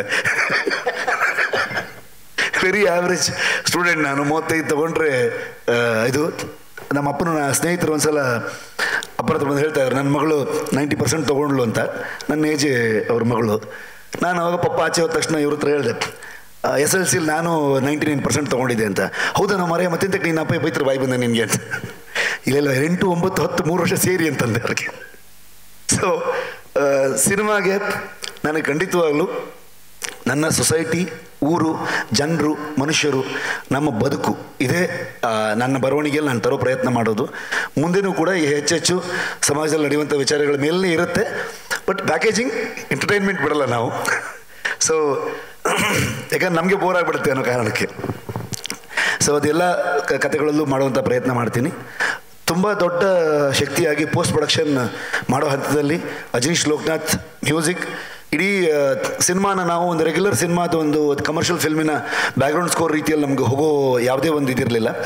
ಸೊ ಹಾಗಾಗಿ ನಾನು ಮಂಗಳೂರಿನ ಸುತ್ತಮುತ್ತ ಇರುವಂಥ ಎಲ್ಲ ವಾದ್ಯಗಳನ್ನು ನುಡಿಸುವಂಥವ್ರನ್ನ, ಪಾಡದನಗಳು ಹಾಡುವಂಥವ್ರನ್ನ ಎಲ್ಲರನ್ನ ಕರೆಸಿ ರಾಮದಾಸ್ ಅಂತ ಒಬ್ಬರು ನಮಗೆ ಕೋಆರ್ಡಿನೇಟ್ ಮಾಡಿಕೊಡ್ತಾರೆ. ಅದನ್ನು ನಾವು ಅಲ್ಲಿ ರೆಕಾರ್ಡ್ ಮಾಡಿ ಇಡೀ ಬ್ಯಾಕ್ಗ್ರೌಂಡ್ ಸ್ಕೋರ್ ನೀವು ಎಲ್ಲೇ ಕೇಳಿದ್ರು ನಿಮಗೆಲ್ಲೋ ಒಂದು ಪಾಡದನ ಕೇಳಿಸ್ತಾ ಇರುತ್ತೆ, ಯಾವುದೋ ಒಂದು ಫೋಕ್ ಸಾಂಗ್ ಕೇಳ್ತಾ ಇರುತ್ತೆ. ಅದನ್ನು ರೆಕಾರ್ಡ್ ಮಾಡಿ ಬಂದು ಬ್ಯಾಕ್ಗ್ರೌಂಡ್ ಸ್ಕೋರ್ ಮಾಡಿದ್ವಿ. ಅದು ಸಿನಿಮಾಗೆ ತುಂಬ ಅದ್ಭುತವಾಗಿ ಕಾಣಿಸ್ಕೊಳ್ತಾ ಹೋಗುತ್ತೆ. ಒಬ್ಬ ವ್ಯಕ್ತಿ ಅವನಿಲ್ಲ ಅಂದಿದ್ರೆ ಮೋಸ್ಟ್ಲಿ ಈ ಸಿನಿಮಾ ರಿಲೀಸ್ ಆಗೋದು, ಅಪ್ಲೋಡ್ ಆಗೋದು ಭಾಳ ಕಷ್ಟ ಆಗ್ತಿತ್ತು, ನಿತೇಶ್ ಅಂತ ಅಂದ್ಕೊಂಡು. Thank you Nitesh. ಇಡೀ ಪೋಸ್ಟ್ ಪ್ರೊಡಕ್ಷನಲ್ಲಿ ಅಲ್ಲಿ ಒಂದು 2 ಬಾಡಿ ಬಿದ್ದಿದೆ ಇನ್ನೂ ಕೊಚ್ಚಿಲಿ ಪೋಸ್ಟ್ ಪ್ರೊಡಕ್ಷನ್ ಆಗೋ ಟೈಮಲ್ಲಿ. VFX ಟೀಮ್ ಅವರಾಗ್ಬೋದು, ಕಲರಿಸ್ಟ್ ಆಗ್ಬೋದು, ಎಲ್ಲರೂ ಸಪೋರ್ಟ್ ಅದ್ಭುತವಾಗಿದ್ದಕ್ಕೆ ನಾವಿವತ್ತು ಈ ಸಿನಿಮಾ ಮಾಡಿದ್ದೀವಿ. ಆ್ಯಂಡ್ ರಾಜಕೃಷ್ಣನ್ ಅವರು ಸೌಂಡ್ ಡಿಸೈನರ್, ಒಬ್ಬ ನ್ಯಾಷನಲ್ ಅವಾರ್ಡ್ ವಿನ್ ಆಗಿರುವಂಥ ಒಬ್ಬ ಸೌಂಡ್ ಡಿಸೈನರ್ ಅವರು ಸಿನಿಮಾ ನೋಡಿದ ತಕ್ಷಣ ನಾನು ಅವ್ರಿಗೆ ಒಂದು ಸ್ಟಾರ್ಟಿಂಗಲ್ಲಿ 1 ವರ್ಷದ ಸಿನಿಮಾ ತೋರಿಸಿದೆ. ಅವತ್ತೇ ಅವ್ರು ಆ್ಯಕ್ಚುಲಿ ಈ ರಿಸಲ್ಟ್ನ ಹೇಳಿದ್ರು ಅವ್ರು ನನಗೆ, ಈ ಸಿನಿಮಾ ಏನಾಗುತ್ತೆ ಅಂತ. ಯಾವತ್ತೂ ಓವರ್ ಕಾನ್ಫಿಡೆಂಟ್ ಆಗ್ಬಾರ್ದು, ಅದಕ್ಕೋಸ್ಕರ ಸುಮ್ಮನೆ ಕೆಲಸ ಮಾಡ್ತೀವಿ, ತಣ್ಣಗೆ ಸೈಡಲ್ಲಿ ಇರ್ತೀವಿ. ಅದೇನಾಗುತ್ತೆ ಅನ್ನೋದನ್ನು ತುಂಬ ಚೆನ್ನಾಗಿ ಹೇಳಿದರು ಅವರು. ಸಿನಿಮಾ ಆದಾಗ ಅವ್ರು ಅಷ್ಟು ಸಲ ನೋಡಿ, ದಿನಕ್ಕೆ ಎಷ್ಟೋ ಸಿನಿಮಾಗಳು ನೋಡ್ತಾ ಇರ್ತಾರೆ, ಕೆಲಸ ಮಾಡ್ತಾ ಇರ್ತಾರೆ ಅವರು ಕೂಡ ಸಿನಿಮಾ ನೋಡಿದ ಕೊನೆಯಲ್ಲಿ ನಾವು ಸೌಂಡ್ ಡಿಸೈನ್ ಮುಗಿಸಿದಾಗ ಇಮೋಷ್ನಲ್ ಆಗ್ಬಿಟ್ರು ಅವರು. ಸೊ ಅದೇ ಒಂದು ದೊಡ್ಡ ಶಕ್ತಿ ಸಿನಿಮಾದಂತ ಅಂದ್ಕೊಳ್ತೀನಿ. ಈ ಎಲ್ಲ ಶಕ್ತಿಗೆ ನಾನು ನಂಬಿದಂತಹ ದೈವ ದೇವರು. ನಾನು ಈ ಸಿನಿಮಾವನ್ನು ಒಂದು ವಿಚಾರ ಹೇಳಲೇಬೇಕು, ಬಹುಮುಖ್ಯವಾಗಿ ನಾನು ಈ ಸಿನಿಮಾನ ಅರ್ಪಿಸಬೇಕು ಅನ್ನೋದು ಒಂದು ಯೋಚನೆ ಇದ್ದರೆ, ಒಂದು ಅಪ್ಪು ಸರು, ಇನ್ನೊಂದು ಈ ದೈವ ನರ್ತಕರು ಅಂತ ಯಾರಿದಾರಲ್ವ, ಇವರ ಕುಟುಂಬಗಳಿಗೆ ದೈವಕ್ಕೆ ಸೇವೆ ಮಾಡುವಂಥವ್ರು ಇದಾರಲ್ಲ, ಆ ಒಂದು ವರ್ಗಕ್ಕೆ ನಾನು ಈ ಸಿನಿಮಾನ ಅರ್ಪಣೆ ಮಾಡಬೇಕಂತ ಆಸೆ ಪಡ್ತೀನಿ. ಯಾಕಂತಂದರೆ ಅವರ ಸಪೋರ್ಟು ಅಷ್ಟೇ ಇತ್ತು ನಾನು ಇದನ್ನು ಇಷ್ಟು ಅಥೆಂಟಿಕ್ಕಾಗಿ ಮಾಡೋದಕ್ಕೆ. ಆ್ಯಂಡ್ ಎಷ್ಟರ ಮಟ್ಟಿಗೆ ಒಂದು ಶಕ್ತಿ ಥರ ನನ್ನ ಜೊತೆಗೆ ಆ ದೈವದ ಶಕ್ತಿ ಇತ್ತೇನೋ ನಮ್ಮ ಇಡೀ ತಂಡಕ್ಕೆ. ಯಾಕೆ ನಾವು ಫೇಸ್ ಮಾಡಿದ ಹಂಗಿತ್ತು ಶೂಟಿಂಗ್ ಸ್ಪಾಟಲ್ಲಿ, ಅಷ್ಟು ರಾತ್ರಿಗಳು. ಇವತ್ತು ಯೋಚನೆ ಮಾಡಿದ್ರೆ ನಮ್ಗೆ ಇನ್ನೊಂದು ಕಾಂತಾರ ಮಾಡೋಕ್ಕೆ ಖಂಡಿತ ಆಗುತ್ತೆ ಇಲ್ಲೋ ಗೊತ್ತಿಲ್ಲ ನನಗೆ. ಬಟ್ ಒಂದು ದೈವ ಶಕ್ತಿ ಇದೆ ನಮ್ಮ ಜೊತೆಗೆ, ತುಂಬ ಪಾಸಿಟಿವ್ ಆಗಿ ನಮ್ಮನ್ನು ಕಾಪಾಡ್ಕೊಂಡು ಕರ್ಕೊಂಡು ಹೋಗ್ತಾ ಇದೆ, ಕೈ ಹಿಡ್ಕೊಂಡು ಸರಿಯಾದ ದಾರಿಯಲ್ಲಿ ಕರ್ಕೊಂಡು ಹೋಗ್ತಾ ಇದೆ ಅನ್ನೋ ಒಂದು ಫೀಲ್ ಇತ್ತು.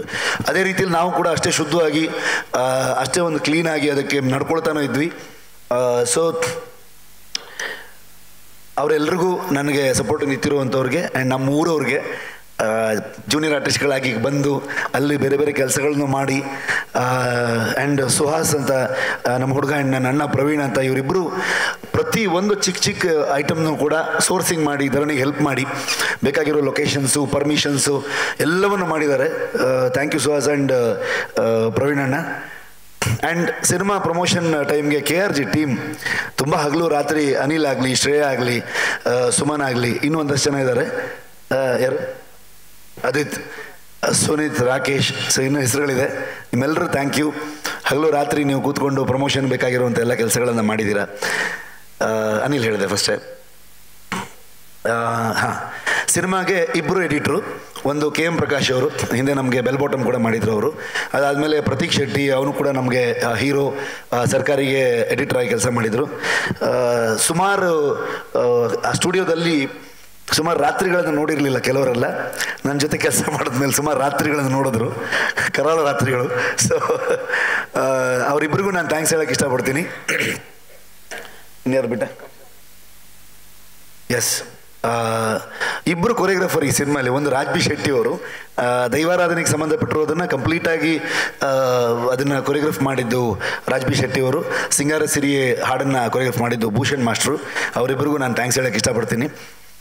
ನನಗೆ ಕೋಲ ಸೀಕ್ವೆನ್ಸ್ ಶೂಟ್ ಮಾಡಬೇಕಾದ್ರೆ ನನ್ನನ್ನು ಸರಿಯಾದ ರೀತಿಯಲ್ಲಿ ಗೈಡ್ ಮಾಡಿ 2 ವ್ಯಕ್ತಿಗಳು, ಮುಖೇಶ್ ಅಣ್ಣ ಮತ್ತು ಪ್ರಕಾಶ್ ಅಣ್ಣ ಅಂತ, ಲಿಟ್ರಲಿ ನನ್ನನ್ನು ಪ್ರೊಟೆಕ್ಟ್ ಮಾಡಿಕೊಂಡು, ನನ್ನನ್ನು ಕಾಪಾಡಿಕೊಂಡು ಕೆಲಸ ಮಾಡಿ ಮುಂದೆ ಹೋಗೋ ಥರದಲ್ಲಿ ತೊಗೊಂಡು ಹೋದ್ರು ಅವರು. ಅವ್ರಿಗೆ ಯಾವತ್ತೂ ಋಣಿ ನಾನು. ಅದ್ರ ಜೊತೆಗೆ ನಮ್ಮ ಫೈಟ್ ಮಾಸ್ಟ್ರು ವಿಕ್ರಮ್ ಮೂರವರು. ಸೊ ಅವ್ರಿಗೂ ತುಂಬ ಕಾಟ ಕೊಟ್ಟಿದ್ದೀವಿ ನಾವು. ಸಿನಿಮಾದಲ್ಲಿ ಇಷ್ಟು heavy and realistic action ಸೀಕ್ವೆನ್ಸ್ಗಳನ್ನ ಮಾಡಬೇಕಂದಾಗ Arvind, ನಾನು, ಅವರು, ನನ್ನ ಇಡೀ ಡೈರೆಕ್ಷನ್ ಟೀಮ್ ನಾವು ಕೂತ್ಕೊಂಡು ಡಿಸ್ಕಸ್ ಮಾಡಿ ಅವ್ರಿಗೂ ಮಲ್ಗಕ್ಕೆ ಬಿಡಿದೆ. ಬೆಳಿಗ್ಗೆ ಶೂಟಿಂಗ್ ಇದ್ರು ರಾತ್ರಿ ಇಡೀ ಡಿಸ್ಕಷನು ಹೇಗೆ ಮಾಡಬೇಕು ಅನ್ನುವಂಥ ವಿಚಾರದಲ್ಲಿ ಸುಮಾರಷ್ಟು ಐಡಿಯಾಸ್ಗಳನ್ನ ಹಾಕಿದ್ದೀವಿ ಆ್ಯಕ್ಷನ್ ಸೀಕ್ವೆನ್ಸ್ ಮಾಡಬೇಕಾದ್ರೆ. So thank you Vikram ಅವರವರೇ. And ನಮ್ಮ ಲಕ್ಕಿಯೆಸ್ಟ್ PR ನಮ್ಮ Venkatesh sir, thank you so much. ನೀವು ಇಡೀ ನಮ್ಮ ಪತ್ರಕರ್ತರು ಮೀಡಿಯಾದವರು ಎಷ್ಟು ನನಗೆ ಆಪ್ತರು ಹತ್ತಿರ ಅಂತಂದರೆ ನನ್ನನ್ನು ಪ್ರತಿ ಸಲ ನನ್ನನ್ನು ಗೈಡ್ ಮಾಡ್ತೀರಾ, ನನಗೆ ಬೆಂತಟ್ತೀರಾ, ನನಗೆ ಪ್ರತಿ ದೊಡ್ಡ ಸಪೋರ್ಟಾಗಿ ನೀವು ಜನರಿಗೆ ತಲುಪೋದಕ್ಕೆ ನನ್ನ ಫಸ್ಟ್ ಸಿನಿಮಾದಿಂದನೂ ನಾನು ನಿಂತಿದ್ದೀರಾ. ನಿಮ್ಮೆಲ್ಲರಿಗೂ ನಾನು ಆಭಾರಿ. Thank you. ಆ್ಯಂಡ್ ಫೈನಲಿ ನಮ್ಮ ಅಭಿಮಾನಿ ದೇವರುಗಳು, ಆಡಿಯನ್ಸ್, ಈ ಸಿನಿಮಾ ನೀವು ಆ್ಯಕ್ಚುಲಿ ಪ್ರಮೋಷನ್ ಈಗ ಶುರು ಮಾಡಿದ್ದೀರಾ, ಇಲ್ಲಿವರೆ ನಾವು ಟ್ರೈ ಮಾಡ್ತಾ ಇದ್ದೀವಿ, ನಮ್ಮ ಕೆಲಸ ಮುಗಿದಿದೆ. ತುಂಬ ಅದ್ಭುತವಾಗಿ ಟ್ವಿಟ್ರಲ್ಲಿ ನಾನು ನೋಡಿದಾಗ ನಿನ್ನೆಯಿಂದ ಟ್ರೆಂಡಿಂಗೆಲ್ಲ ಇತ್ತು. ಒಂದು ದಿವಸಕ್ಕೆ 27,000 ಟ್ವೀಟ್ಸ್ಗಳು ಮಾಡಿದರು. ಸೊ ನಾನು ಅಷ್ಟು ದೊಡ್ಡ ಸ್ಟಾರ್ ನಟನಲ್ಲ, ಸೊ ಅಷ್ಟು ದೊಡ್ಡ ನಿರ್ದೇಶಕನಲ್ಲ, ಆದರೆ ಒಂದು ಸಿನಿಮಾ ಜನರಿಗೆ ಇಷ್ಟ ಆದಾಗ ಅದನ್ನ ಎಷ್ಟು ಅದ್ಭುತವಾಗಿ ತೊಗೊಂಡು ಹೋಗ್ತಾರೆ ಅನ್ನೋದಕ್ಕೆ ಇದೊಂದು ಸಾಕ್ಷಿ. ಆ್ಯಂಡ್ ಡಿಸ್ಟ್ರಿಬ್ಯೂಷನಲ್ಲಿ ಕಾರ್ತಿಕ್ ಗೌಡ್ರು, ಯೋಗಿ ಅವರು, ಅವ್ರ ಜೊತೆಗೆ ನಮ್ಮ ಮಾಸ್ ಹೀರೋ ಜಯಣ್ಣ ಅವರು, ಸೊ ನಮ್ಮ ಲಕ್ಕಿ ಅವರು, ಆ್ಯಕ್ಚುಲಿ ಜಯಣ್ಣ ನಮಗೆ ಅವ್ರು ಮಾಡಿರೋ ಎಲ್ಲ ಸಿನಿಮಾಗಳು ಸೂಪರ್ ಸಕ್ಸಸ್ ಆಗಿದೆ. ನಿಮ್ಮ 3 ಜನರಿಗೆ ಥ್ಯಾಂಕ್ ಯು. ಎಲ್ಲ ಕವರ್ ಮಾಡಿದೆ ಅನ್ಸುತ್ತೆ. ಎಸ್, ಫಾರೆಸ್ಟ್ ಡಿಪಾರ್ಟ್ಮೆಂಟಿಗೆ ನಾನು ಸ್ಪೆಷಲ್ ಥ್ಯಾಂಕ್ಸ್ ಹೇಳಲೇಬೇಕು.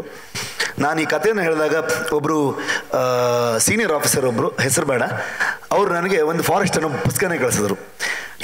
ಈ ಕತೆ ಮೊದಲು ಫಾರೆಸ್ಟ್ ಡಿಪಾರ್ಟ್ಮೆಂಟಲ್ಲಿ ಹಿಂದೆ ಸುಮಾರಷ್ಟು ಇಶ್ಯೂಸ್ ಆಗ್ತಾ ಇತ್ತು. ಅಂದರೆ ಒಳಗಡೆ ಇರುವಂಥ ಟ್ರೈಬ್ಸ್ ಆಗಲಿ ಅಥವಾ ಬೇರೆ ಬೇರೆ ಕಮ್ಯುನಿಟಿಯವ್ರನ್ನ ಒಂದು ರಿಸರ್ವ್ ಫಾರೆಸ್ಟು, ಒಂದು ಟೈಗರ್ ರಿಸರ್ವು ಏನೋ ಒಂದು ಆದಾಗ ಅಲ್ಲಿಂದ ಅವರನ್ನು ಆಚೆಗೆ ಕಳಿಸ್ತಾ ಇದ್ರು. ಬೇರೆ ಅವ್ರಿಗೆ ವ್ಯವಸ್ಥೆ ಮಾಡೋದು, ಆ ವ್ಯವಸ್ಥೆಗಳು ಹೇಗಾಗುತ್ತೆ ಅನ್ನೋದ್ರ ಬಗ್ಗೆ ಗಮನನೂ ಕೊಡ್ತಾ ಇರಲಿಲ್ಲ.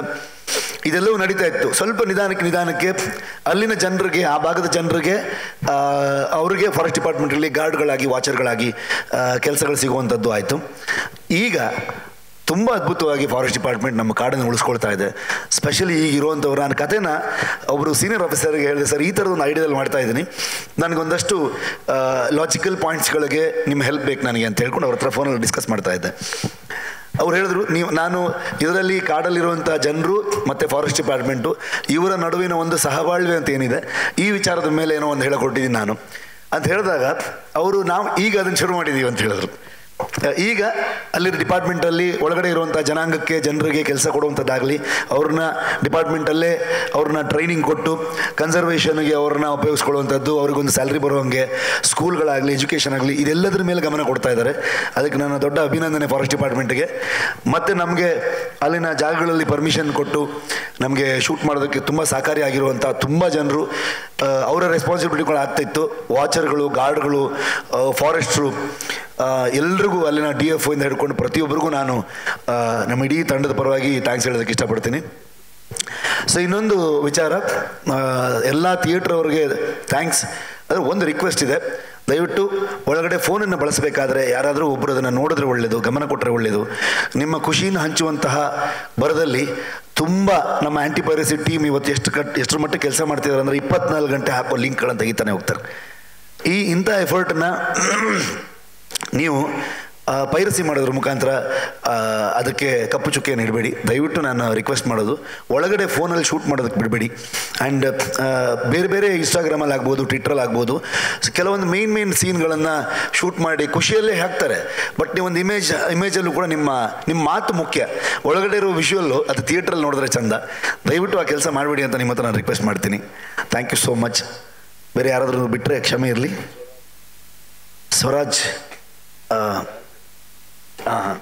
ಸ್ವರಾಜ್ ಅಂತ ನನ್ನ ತಮ್ಮನ ಪಾತ್ರ ಮಾಡಿದವರು. ಸ್ಪೆಷಲಿ ನಾನು ಗೂಳಿಗ ಪೋರ್ಷನ್ ಮಾಡಬೇಕಾದ್ರೆ ಆ್ಯಕ್ಷನ್ ಸೀಕ್ವೆನ್ಸಲ್ಲಿ ಸುಮಾರಷ್ಟು ಅವ್ರು ನನಗೆ ವಿಚಾರಗಳನ್ನು ಹೇಳ್ಕೊಟ್ಟಿದ್ರು ಕೂಡ, ಅವ್ರಿಗೂ ಥ್ಯಾಂಕ್ಸ್. ಎಲ್ಲ ಕಲಾವಿದರಿಗೆ, ನನ್ನ ಇಡೀ ತಂಡದ ಪ್ರತಿಯೊಬ್ಬರಿಗೂ ಥ್ಯಾಂಕ್ಸ್ ಹೇಳೋಕ್ಕೆ ಇಷ್ಟಪಡ್ತೀನಿ. ಫುಲಿ ಅದನ್ನು ಬಿಟ್ಟಿಲ್ಲ ಅನ್ಸುತ್ತೆ, ಕವರ್ ಮಾಡಿದ್ದೀನಿ ಅನ್ಸುತ್ತೆ. ಮುಂದೆ ನಿಮ್ಮ ಪ್ರಶ್ನೆಗಳೇನಾದರೂ ಇದ್ದರೆ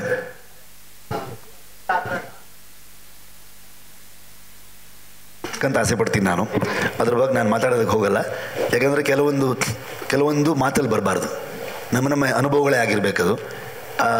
ಅದು ತುಂಬ ಏನು ಹೇಳ್ಬೋದು, ತುಂಬ ಶ್ರೇಷ್ಠ ಅದು. ಹಾಗಾಗಿ ನನಗೊಂದು ದೈವದ ಸೇವೆ ಮಾಡುವಂಥ ಅವಕಾಶ ಸಿಗ್ತಲ್ವ ಈ ಸಿನಿಮಾ ಮಾಡ್ತಾ ಅಂತ ನಾನು ನಂಬ್ತೀನಿ ಅಷ್ಟೇ. Thank you. ಕ್ಲೈಮ್ಯಾಕ್ಸು ಒಂದು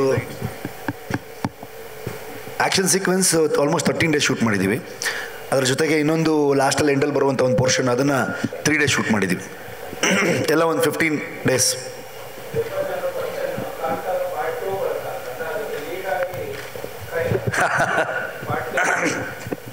ಹಿಂದೆನೂ ಹೋಗ್ಬೋದು, ಮುಂದೆನೂ ಬರ್ಬೋದು, ಗೊತ್ತಿಲ್ಲ. ಎಷ್ಟು ದೊಡ್ಡ ಹಿಟ್ ಆಗುತ್ತೆ ಅನ್ನೋದ್ರ ಮೇಲೆ ಡಿಪೆಂಡ್. ಜನ ಆಸೆ ಪಟ್ಟರೆ ಆ ಥರದ ಒಂದು ಕತೆ, ಅದಕ್ಕೆ ಸುತ್ತಮುತ್ತ ಅಷ್ಟು ವಿಚಾರಗಳನ್ನ ಹೇಳಿದ್ದೀವಿ. ಅಂದರೆ ತುಂಬ ಜನ ಕ್ಲೈಮ್ಯಾಕ್ಸ್ ಬಗ್ಗೆ ಮಾತಾಡ್ತಿದ್ದಾರೆ, ನನ್ನ ಪರ್ಫಾರ್ಮೆನ್ಸ್ ಬಗ್ಗೆ ಮಾತಾಡ್ತಿದ್ದಾರೆ. ನೀವು ಇನ್ ಡೀಟೇಲಾಗಿ ಸಿನಿಮಾ ನೋಡಿದ್ರೆ ಒಳಗಡೆ ಸುಮಾರಷ್ಟು ವಿಷಯಗಳನ್ನು ಹೇಳಿದ್ದೀವಿ. ಅದು ಶುರುವಿಂದ ಬರ್ಬೋದು, ನಮ್ಮ ಪದ್ಧತಿಗಳಾಗ್ಬೋದು, ನಮ್ಮ ಸಮಾಜ ಆಗ್ಬೋದು, ಪಾತ್ರಗಳಾಗ್ಬೋದು, ಸೊಸೈಟಿಯಲ್ಲಿ ನಡೀತಿರುವಂಥ ವಿಚಾರಗಳಾಗ್ಬೋದು, ಸುಮಾರಷ್ಟು ವಿಷಯಗಳನ್ನ ಹೇಳಿದ್ದೀವಿ. ಇನ್ಫ್ಯಾಕ್ಟ್ ಡಿಪಾರ್ಟ್ಮೆಂಟ್ ಹೇಳಿದ್ನಲ್ವ, ಅದಕ್ಕೆ ಒಂದು ರೆಪ್ರೆಸೆಂಟೇಟಿವ್ ಆಗಿ ಸಪ್ತಮಿ ಅವರು ಲೀಲಾ ಅನ್ನೋ ಪಾತ್ರ ನಿರ್ವಹಿಸಿದ್ದಾರೆ. ಆ್ಯಂಡ್ ಕಿಶೋರ್ ಸರ್ ಅದ್ಭುತವಾಗಿ ಈ ಒಂದು ನೇಚರ್, ಈ ಪ್ರಕೃತಿಯನ್ನು ರೆಪ್ರೆಸೆಂಟ್ ಮಾಡೋ ಥರದ ಒಂದು ಪಾತ್ರದಲ್ಲಿ ಅವರು ನಿಂತು, ಬಿಕಾಸ್ ಆ ಒಂದು ಥಾಟ್ ಪ್ರೊಸೆಸ್ ಅವ್ರಿಗೂ ಕೂಡ ಇದೆ. ಅವರು ಒಬ್ಬ ರೈತ, ಹೌದು, ಅವರು ಕೂಡ ಕೃಷಿ ಮಾಡ್ತಾರೆ, ಕಾಡಿನ ಬಗ್ಗೆ ಅಪಾರವಾದಂಥ ಪ್ರೀತಿ ಗೌರವ ಇದೆ ಅವ್ರಿಗೆ. ಸೊ ಅವ್ರು ಮಾಡಿದಾಗ ಅದರದ್ದು ವ್ಯಾಲ್ಯೂ ಇನ್ನೂ ತುಂಬ ದೊಡ್ಡದಾಯಿತು. ಈ ಮುಖಾಂತರ ನಾನು ಅವ್ರಿಗೂ ಥ್ಯಾಂಕ್ಸ್ ಹೇಳೋಕ್ಕೆ ಇಷ್ಟಪಡ್ತೀನಿ.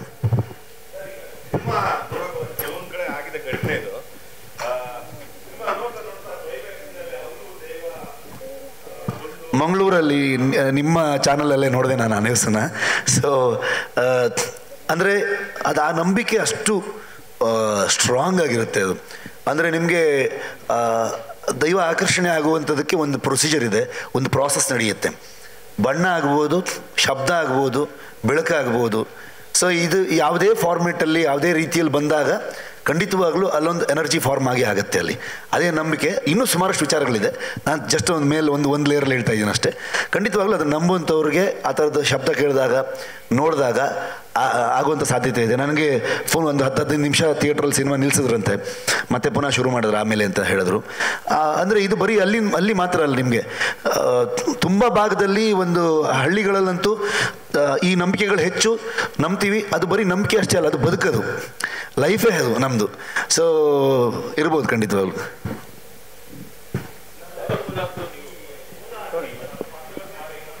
ಓವರ್ಲ್ಯಾಪ್ ಆಗ್ತಿದೆ ಒಬ್ರು.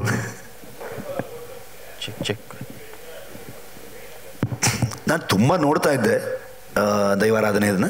ಅದಾದಮೇಲೆ ರಾಜು ಮತ್ತು ಸ್ವರಾಜು ನನಗೆ ಅವರೆಲ್ಲ ತುಂಬ ಹತ್ತಿರದಿಂದ ಅವ್ರ ಮನೆಗಳಲ್ಲೇ ಆ ಥರ ನಡ್ಕೊಳ್ಳೋದ್ರಿಂದ, ತುಂಬ ಚಿಕ್ಕ ವಯಸ್ಸಿಂದ ಅವ್ರು ಇನ್ನೂ ಜಾಸ್ತಿ ನೋಡಿರೋದ್ರಿಂದ ಸುಮಾರಷ್ಟು ಅಂದರೆ ಶೂಟ್ ಮಾಡೋದಕ್ಕೆ ಸ್ವಲ್ಪ 1-2 ದಿವಸದ ಮುಂಚೆ ಅದನ್ನು ಟ್ರೈ ಮಾಡ್ತಾ ಇದ್ವಿ ಅಷ್ಟೇ, ಏನೇನು ಮಾಡಬೇಕು ಅನ್ನೋದು. ಆಮೇಲೆ ಅದನ್ನೆಲ್ಲ ಸುಮ್ಮನೆ ಟ್ರೈ ಮಾಡಿ ಆಗುವಂಥದ್ದಲ್ಲ, ಮಾಡೋಂಥದ್ದಲ್ಲ, ಅದು ಆಗಂಥದ್ದು. ಇನ್ಫ್ಯಾಕ್ಟ್ ಕಾಂತಾರನ್ನು ಕೂಡ ಅಷ್ಟೇ. ನಾನು ಇವತ್ತು ಯಾಕೆ ನಾನು ಬೇರೆ ದೊಡ್ಡ ಲಿಸ್ಟೇ ಇತ್ತು ಬೇರೆ ಸಿನಿಮಾ ಮಾಡೋದು. ಕಾಂತಾರ ಎಲ್ಲಿಂದನೋ ಹಂಗೆ ಬಂದು ಫ್ಲ್ಯಾಶ್ ಆಯಿತು, ಅದು ಹೇಗೆ ಮುಗೀತು. ಇಷ್ಟು ದೊಡ್ಡ ಸ್ಕೇಲ್ ಸಿನಿಮಾ ನಾವು ಒಂದೇ ವರ್ಷದಲ್ಲಿ ಜನರಿಗೆ ತಲುಪ್ಸೋಕ್ಕಾಯ್ತು ಅಂತಂದರೆ ನಮ್ಗೆ ಯಾರಿಗೂ ನಂಬಕ್ಕೆ ಆಗ್ತಿಲ್ಲ ಆ್ಯಕ್ಚುಲಿ. ಸೊ ಅದಾಗೋದು. ರಿಷಬ್, ಅಂದರೆ ಈ ದೈವ ಅಥವಾ ಭೂತಕೋಲ ಈ ಥರದ ಪಾತ್ರಗಳನ್ನ ಸಾಮಾನ್ಯ ಕಾಲೇಜುಗಳಲ್ಲಿ ಅಂದರೆ ಸುಮ್ಮನೆ ಪರ್ಫಾರ್ಮೆನ್ಸಿಗೋಸ್ಕರ ಮಾಡಿದ ಸಂದರ್ಭದಲ್ಲಿ ಕೆಲವೊಂದು ಸಮಸ್ಯೆಗಳಾದಂಥ ಉದಾಹರಣೆಗಳು ಕೂಡ ನಾವು ಕೇಳಿದ್ದೀವಿ. ಹಾಗೆ ನೀವು ಈ ಪಾತ್ರ ಮಾಡಬೇಕು ಅಂತ ಬಂದಾಗ ನೀವು ಹೇಗೆ ಇದನ್ನು ರೆಡಿ ಆದರೆ, ಅಂದರೆ ನೀವು ಹೋಗಿ ಎಲ್ಲರೂ ದೈವ ಹತ್ರ ಕೇಳ್ಕೊಳ್ಳುವಂಥದ್ದು ಅಥವಾ ಈ ಥರದ್ದು ಮಾಡಿದರೆ ಹೇಗೆ ಅಂತ? ನಾವು ಏನೇ ಮಾಡೋಕೆ ಹೊರಟ್ರು ಫಸ್ಟ್ ನಾವು ನಂಬಬೇಕು ಅದನ್ನು. ಸೊ ನಾವು ನಂಬಿ ಮಾಡಿದಾಗ ಸಂಪೂರ್ಣ ಫಲ ಸಿಗುತ್ತೆ ಅಂತ ದೇವ್ರ ಮುಂದೆನೂ ಹೋಗಿ ಹಾಗೆ ಬೇಡ್ಕೊಳ್ತೀವಿ. ಮೊದಲನೇದಾಗಿ ನಾನು ಈ ಥರದ ಯೋಚನೆ ಇದೆ ಅಂತ ಬಂದಾಗಲೇ ಮಂಗಳೂರಿನ ಸುತ್ತಮುತ್ತ ಒಂದಷ್ಟು ದೈವ ನರ್ತಕರಾಗ್ಬೋದು, ದೈವಾರಾಧನೆ ಮಾಡುವಂಥ ಹಿರಿಯರಾಗ್ಬೋದು, ಅದಕ್ಕೆ ಸಂಬಂಧಪಟ್ಟಿರುವಂಥ ಮನೆಯವರಾಗ್ಬೋದು, ಎಲ್ಲ ವರ್ಗದ ಜನರನ್ನು ನಾನು ಹೋಗಿ ಭೇಟಿಯಾಗಿ ಅವ್ರ ಹತ್ರ ಕೇಳಿ ಹೇಗೆ ಇದನ್ನು ನಾನು ನಡ್ಕೊಳ್ಬೇಕು. ಯಾಕಂದರೆ ಒಂದು ಭಾಗದ ಜನರು ಮಾತ್ರ ಮಾಡ್ತಾರೆ, ನಾವೆಲ್ಲ ಮಾಡೋದಾದ್ರೆ ಹೇಗೆ ಸಿನಿಮಾಗೆ ಅಂತಂದಾಗ ಆಗ ನನಗೆ ಅವ್ರು ಫಸ್ಟ್ ಹೇಳಿದ್ದೆ, ನೀನು ಸೀದಾ ಧರ್ಮಸ್ಥಳಕ್ಕೆ ಹೋಗು, ಮಂಜುನಾಥ ಸ್ವಾಮಿ ಹತ್ರ ಪ್ರೇ ಮಾಡು, ಯಾಕಂದರೆ ಇದೆಲ್ಲದಕ್ಕೂ ಮೂಲ ಅಲ್ಲಿದೆ. ಆ್ಯಂಡ್ ಡೆಫಿನೆಟ್ಲಿ ಹೆಗ್ಡೆ ಅವರು ಕೂಡ. ಸೊ ನಾನು ಅಲ್ಲಿ ಹೋಗಿ ಹೆಗ್ಡೆ ಅವ್ರ ಹತ್ರನೂ ಕೂಡ ಕೇಳ್ಕೊಂಡಿದ್ದೀನಿ, ಈ ಥರದೊಂದು ಸಿನಿಮಾ ಮಾಡ್ತಾ ಇದ್ದೀನಿ, ಸೊ ಏನು ನಡ್ಕೋಬೇಕು ನಾನು ಅಂತ. ಇಲ್ಲಿ ಬಂದು ಹೇಳಿದೆಯಲ್ಲ ಒಳ್ಳೆದಾಗುತ್ತೆ ಹೋಗು ಅಂತ ಹೇಳಿ ಕಳಿಸಿದ್ರು ನನಗೆ ಅವರು. ಸೊ ಅಲ್ಲಿಂದನೇ ನಾನು ಅದಕ್ಕೋಸ್ಕರ ನಮ್ಮ ಸೆಟ್ಟಲ್ಲಿ ನಾವು ಯಾವತ್ತೂ ನಾನ್ ವೆಜ್ ಮಾಡೋಕ್ಕೆ ಮಾಡ್ತಿರ್ಲಿಲ್ಲ. ದೈವದ ಸ್ಥಾನ ಏನಿದೆ ಅಲ್ಲಿ ಆ ಅಂಗಳದಲ್ಲಿ ಎಲ್ಲೂ ಕೂಡ ಯಾರು ಚಪ್ಪಲಿ ಹಾಕ್ಕೊಂಡು ಬರೋಂಗಿರಲಿಲ್ಲ. ಸೊ 1 ತಿಂಗಳು ಹತ್ತತ್ರಕ್ಕೆ ನಾನೇ ನಾನ್ ವೆಜ್ ಬಿಟ್ಟಿದ್ದೆ, ಅದು ಮಾಡೋದಕ್ಕಿಂತ ಮುಂಚೆನೇ ಕೂಡ. ಅಂದರೆ ಒಳಗಡೆ ನಮಗೊಂದು ಶುದ್ಧವಾಗಿದ್ದೀವಿ, ನಾವು ಕ್ಲೀನಾಗಿದ್ದೀವಿ. ಯಾಕಂದರೆ ದೈವ ಅಂದರೆ ಅಷ್ಟು ಒಂದು ಪವಿತ್ರವಾದಂಥ ಒಂದು ವಿಚಾರ ನಮಗೆ. ಹಾಗಾಗಿ ನಾನು ಚಿಕ್ಕ ವಯಸ್ಸಿಂದ ನಾವು ಅದನ್ನೇ ನಂಬ್ಕೊಂಡು ಬಂದಿರುವಂಥ ಒಂದು ಜನರಾಗಿರೋದ್ರಿಂದ ನನಗೆ ಅದ್ರದ್ದು ಏನು ಫಾಲೋ ಮಾಡಬೇಕು ಅನ್ನೋದು ಒಂದಷ್ಟು ಅದ್ಭುತವಾಗಿ ಗೈಡ್ ಮಾಡಿದ್ರು ಎಲ್ಲರೂ. ಅದೇ ಪ್ರಕಾರ ನಡ್ಕೊಂಡು ಬಂದ್ವಿ. ಈ ಥರದ ಅಂದರೆ ನಮ್ಮ ನಾಡಿನ ಅಥವಾ ನಮ್ಮ ಕಲ್ಚರ್ನ ತೋರಿಸುವಂಥ ಕಥೆಗಳು ರಿಷಬ್ ಅವ್ರ ಹತ್ರ ಎಷ್ಟಿದೆ ಅಂತ ಹೇಳಿ ಗೊತ್ತಿಲ್ಲ, ಸುಮಾರಿದೆ. ಈಗ ಮೋಸ್ಟ್ಲಿ ಒಂದೇ ರೀತಿಯಾದಂಥ ಸಿನಿಮಾಗಳಾಗಬಾರ್ದು. ನಂಗೆ ಒಂದು ಸಿನಿಮಾ ಮಾಡಿದ್ರೆ ಇನ್ನೊಂದು ಸಿನಿಮಾ ನಂಗೆ ಬೇರೆ ಥರದಲ್ಲಿ ಏನೋ ಒಂದು ಇಂಟ್ರೆಸ್ಟಿಂಗಾಗಿ ಬಂದರೆ ತಲೆಗೆ ಅಷ್ಟೇ ನಾನು ಆ ಸಿನಿಮಾ ಮಾಡಕ್ಕೆ ಹೊಡ್ತೀನಿ ನಾನು. ಬಟ್ ಪ್ರಾಬ್ಲಮ್ ಏನಂದರೆ ಎಲ್ಲರೂ ಬೈತಿರ್ತಾರೆ ನನಗೆ, ಅದು ಬಂದ ತಕ್ಷಣ ಮತ್ತೆ ಕೂತ್ಕೊಳ್ಳಲ್ಲ ನಾನು. ಸೊ ಹಗಲು ರಾತ್ರಿ ಅದ್ರ ಮೇಲೆ ಯೋಚನೆ ಇರುತ್ತೆ, ಎಷ್ಟು ಬೇಗ ಇದನ್ನು ಮಾಡೋದು, ಎಷ್ಟು ಬೇಗ ಜನರು ತಲುಪಿಸೋದು ಅನ್ನೋ ಒಂದು ಥಾಟ್ ಬಂದುಬಿಡುತ್ತೆ. ಮೋಸ್ಟ್ಲಿ ನೆಕ್ಸ್ಟ್ ಬೇರೆ ಥರ ಸಿನಿಮಾನ ಟ್ರೈ ಮಾಡ್ತೀನಿ. ಬಟ್ ಕಲ್ಚರ್, ನಮ್ಮ ರೂಟ್ ಹೇಳೋದು ತುಂಬ ಮುಖ್ಯ ನನ್ನ ಪ್ರಕಾರ. ನಮ್ಮ ಕಲೆ, ನಮ್ಮ ಸಂಸ್ಕೃತಿ, ನಮ್ಮ ಜನಜೀವನವನ್ನು ಪ್ರಪಂಚಕ್ಕೆ ಹೇಳೋದು ತುಂಬ ಇಂಟ್ರೆಸ್ಟಿಂಗ್ ಅನಿಸುತ್ತೆ ನನಗೆ. ಯಾವತ್ತು ಸುಮಾರಿದೆ, ಮಾಡ್ತೀನಿ. ಐ ಥಿಂಕ್ ಈ ಸಿನಿಮಾದ ಗೆಲುವು ರಿಷಬ್ ಅವರಿಗೆ ಮುಂದಿನ ಫ್ಯೂಚರ್ಲಿ ಒಂದು ದೊಡ್ಡ, ಅವರ ಬ್ಯಾನರಲ್ಲಿ ಒಂದು ದೊಡ್ಡ ಸಿನಿಮಾ ಮಾಡುವಂಥ ಒಂದು ಅವಕಾಶ ಕೊಟ್ಟಿದೆ ಅಂತ ಅನ್ಸುತ್ತೆ. ನನ್ನ ಬ್ಯಾನರಲ್ಲಿ ಬೇರೆಯವ್ರಿಗೆ ಅವಕಾಶ ಕೊಡ್ತಾ ಇದ್ದೀನಿ, ಬೇರೆ ಥರದ ಸಿನಿಮಾಗಳು. ಹೊಂಬಾಳೆ ಬ್ಯಾನರಲ್ಲಿ ಇಬ್ರಿಗೂ ಸಾಕಾಗೋರು ಪಿಕ್ಚರ್ ಮಾಡ್ತಾ ಹೋಗೋಣ ಅಂತ ಡಿಸ್ಕಷನ್ ಮಾಡಿದ್ದೀವಿ. ಸೊ ಮುಂದೆ ಅವ್ರ ಜೊತೆಗೆ ಇರುತ್ತೆ.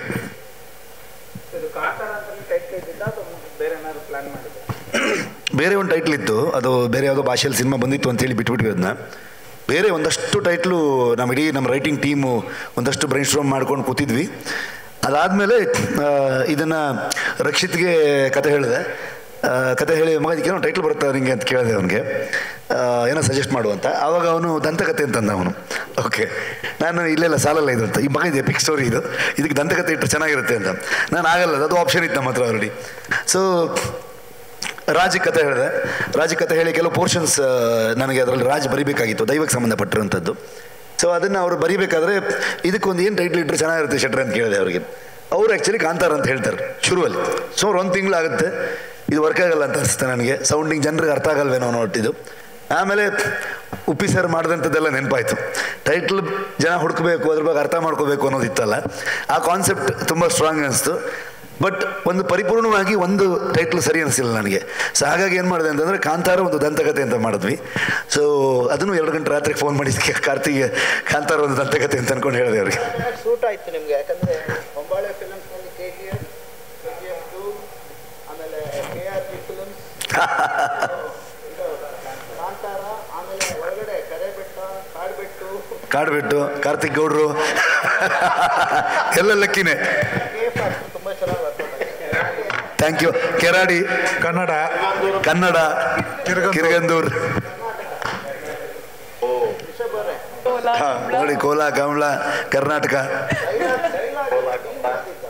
ಸರ್ ಡೈಲಾಗ್ ಇಡೀ ನಮ್ಮ ಕೋರೈಟರ್ ಟೀಮ್ ಬರೆದಿದ್ದು. ಅನಿರುದ್ಧ್ ಮಹೇಶ್, ದಯವಿಟ್ಟು ಒಂದ್ಸಲ ರೈಟರ್ಸ್ ಎಲ್ಲರೂ ಮೇಲ್ಗಡೆ ಬಂದು ಒಂದು ವಿಶ್ ಮಾಡಿ ಹೋದರೆ ಚೆನ್ನಾಗಿರುತ್ತೆ. ಹಾಂ, ಅಲ್ಲಿ ಒಂದು ಪರ್ಟಿಕ್ಯುಲರ್ ಡೈಲಾಗ್ ಬರುತ್ತೆ, ಒದ್ದೆ ಆದಿದ್ದಲ್ಲ ಶುದ್ಧ ಆಗಿತ್ತು. ಹೌದು, ಅದು ನೆನಪಿಲ್ಲ ಈಗ. ಯಾರು ಅನಿ ಬರ್ದಿದ್ದ, ಗುರುವ ಶಾಂಭಟ್ರ, ಒದ್ದೆ ಆದದ್ದಲ್ಲ ಶುದ್ಧ ಆದದ್ದು. ನೀವು ಗುರು ಬರ್ದಿದ್ದಲ್ಲ, ಬನ್ನಿ ಒಂದ್ಸಲ ಒಂದು ಹಾಯ್ ಹೇಳಿ ಹೋಗಿ. ಬನ್ನಿ ಗುರು ಅವರ. ಪ್ರತಿ ಸೀನು ಅಂದರೆ ನೆನಪೇ ಇಲ್ಲದೆ ಅಷ್ಟು ಡಿಸ್ಕಷನ್ ಆಗಿದೆ ನಮ್ಮದು. ಪದದ್ದು ಒಬ್ಬೊಬ್ರದ್ದಿದೆ ಕಾಂಟ್ರಿಬ್ಯೂಷನ್ನು. ಎಲ್ಲರಿಗಂದರೆ ಶೂಟ್ ಆಗಬೇಕಾದ್ರೆ ಸುಮಾರಷ್ಟು ಅರವಿಂದನು ಕೈ ಹಾಕೊಂಡು ಇದಕ್ಕೆ ಇದು ಬೇರೆ ಥರ ಹಿಂಗೇನು ಹೇಳೋಣ ಇದನ್ನ ಅಂತ.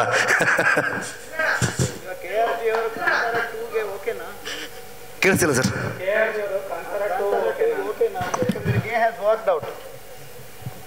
ಅವ್ರು ಮಾಡಿದ್ರೆ ಏನೇ ಓಕೆ ಸರ್, ಕಾಂತಾರ ಮಾಡಿದ್ರು ಓಕೆ. ಬೇರೆ ಏನು ಅದೇ ಅವ್ರು ಹೇಳ್ದಂಗೆ ಇಬ್ರು ಸೇರ್ಕೊಂಡು ನಮಗೆ ರಿಷಬ್ ಸವಾಸ ಸಾಕು, ರಿಷಬ್ ನಮ್ಮ ಸವಾಸ ಸಾಕು ಅನ್ನೋವರೆಗೂ ಸಿನಿಮಾ ಮಾಡ್ತಾ ಇರ್ತೀವಿ ಅಂತ. ರಿಷಬ್, ಈಗ ಅಂದ್ರೆ ಈ ಕಾಂತಾರ ಸಿನಿಮಾ ನಿನ್ನೆ ಏನು ರಿಲೀಸ್ ಆದ ನಂತರ ಒಂದು ಪೋಸ್ಟರ್ ಸಿಕ್ಕಾಪಟ್ಟೆ ವೈರಲ್ ಅಂದ್ರೆ RRR ಅಂತಂದ್ರೆ ರಿಷಬ್, ರಕ್ಷಿತ್ ಮತ್ತೆ ರಾಜ್ ಶೆಟ್ಟಿ ಆ ಥರದ್ದು ಏನಾದ್ರು ಆ ಥರದ್ದು ಏನಾದ್ರು ಪ್ಲಾನ್ ಇದೆಯಾ ನಿಮ್ಮ KRG ಇದರಲ್ಲಿ RRR ಅನ್ನುವಂಥದ್ದು? ಅದೆಲ್ಲ ಅನೌನ್ಸ್ ಮಾಡೋ ಟೈಮಲ್ಲಿ ಎಕ್ಸ್ಕ್ಲೂಸಿವ್ ಆಗಿ ಅನೌನ್ಸ್ ಮಾಡೋಣ ಸರ್. ಈಗ ಸಿನಿಮಾ ಕನ್ನಡದಲ್ಲಿ ತಯಾರಾಗಿ ಅಂದರೆ ಕನ್ನಡದ ಹೊರತಾಗಿ ಈ ಕಡೆ ಕನ್ನಡದಲ್ಲಿ ತಯಾರಾಗಿ ಹೊರ ರಾಜ್ಯಲ್ಲೂ ಕೂಡ ಕನ್ನಡದಲ್ಲೇ ಪ್ರದರ್ಶನ ಕಾಣ್ತಾ ಇದೆ. ಎಲ್ಲ ಕಡೆ ಒಳ್ಳೆ ರೆಸ್ಪಾನ್ಸ್ ಸಿಕ್ಕಿದೆ. ಇನ್ ಕೇಸ್ ಈ ಸಿನಿಮಾ OTTಲಿ ಬರಬೇಕಾದ್ರೆ ಕನ್ನಡದ ಬಿಟ್ಟು ಜೊತೆಗೆ ಬೇರೆ ಭಾಷೆಗೂ ಡಬ್ಬಾಗಿ ಏನಾರು ರಿಲೀಸ್ ಆಗುತ್ತಾ, ಆ ಥರ ಏನಾರು ಇದೆಯಾ ಪ್ಲಾನ್ಸ್? ಹೌದು ಸರ್, OTTಗೆ ಬಂದಾಗ ಬೇರೆ ಭಾಷೆದಲ್ಲಿ ಜೊತೆಗೆ ಬರುತ್ತೆ. ಬಟ್ ನಾವು ಥಿಯೇಟ್ರ್ ರಿಲೀಸ್ ಆದಾಗ್ಲೂ ಟೀಸರ್ ಫಸ್ಟ್ ರಿಲೀಸ್ ಆದಾಗ ತುಂಬ ಡಬ್ಬಿಂಗ್ಗೆ ರಿಕ್ವೆಸ್ಟ್ ಬಂದಿತ್ತು. ದೊಡ್ಡ ದೊಡ್ಡ ಡಿಸ್ಟ್ರಿಬ್ಯೂಟರ್ಸ್ ಬಂದು ನೋಡಿಕೊಂಡು ಹೋಗಿದ್ರು ಸಿನಿಮಾ. ಬಟ್ ನಮ್ಮ ನಿಲುವು ಇದ್ದಿದ್ದು ಅಂದರೆ ಇದು ನಮ್ಮ ಮಣ್ಣಿನ ಕತೆ, ನಮ್ಮ ಭಾಷೆಲೇ ಬೇರೆ ಕಡೆ ರಿಲೀಸ್ ಮಾಡೋಣ ಅಂತ. And we have succeeded also. ಅಲ್ಲಿ ರಿಲೀಸ್ ಮಾಡಿ ಎಲ್ಲ ಕಡೆ ಈಗ ಎಷ್ಟೋ ಆ ಕಡೆ ಪ್ರಭಾಸ್ ಅವ್ರು ನೋಡೋರೆ, ನಾಳೆದಲ್ಲಿ ಪೃಥ್ವಿರಾಜ್ ಅವರು ಮತ್ತು ಫಹಾದ್ ಅವ್ರು ನೋಡ್ತಿದ್ದಾರೆ. ತುಂಬ ಜನ ಬೇರೆಯವರು ನೋಡಿ ಸಿನಿಮಾ ಬಗ್ಗೆ ವಿಮರ್ಶೆ ಕೊಡ್ತಿದ್ದಾರೆ. ಸೊ ಕನ್ನಡದಲ್ಲೇ ಕೊಡಬೇಕು ಎಲ್ಲ ಕಡೆಗೆ ಅಂತ ಅನ್ನೋದು ಒಂದು ನಿಲುವಿತ್ತು ನಮ್ಮದು. ಕಂಡೀಷನ್ ಇದೆಯಾ ಇಷ್ಟು ದಿವಸ ಆದಮೇಲೆ ಅಂತ? ಮಾಮೂಲಿ 50 days ಮೇಲೆ ಏನೋ ಇದೆ ಸರ್. ಅದೇನು ಅವ್ರು ಯಾವುದು ಕಂಡೀಷನ್ ಹಾಕಲ್ಲ, ನಾವು ಹೆಂಗೆ ಹೇಳ್ತೀವಿ ಹಂಗೆ sir. It's always mutual sir. ಅವರು ನೀವು ಇಷ್ಟು ದಿನಕ್ಕೆ ಕೊಡಿ ಅಷ್ಟು ದಿನಕ್ಕೆ ಕೊಡಿ ಅಂತ ಏನಿರಲ್ಲ, ಮ್ಯೂಚುವಲ್ ಅದು. ನಾವು ಅಗ್ರಿಮೆಂಟ್ ಮಾಡ್ತಾರುವಾಗ ಹೆಂಗಾಗುತ್ತೆ ಹಂಗೆ ಸರ್.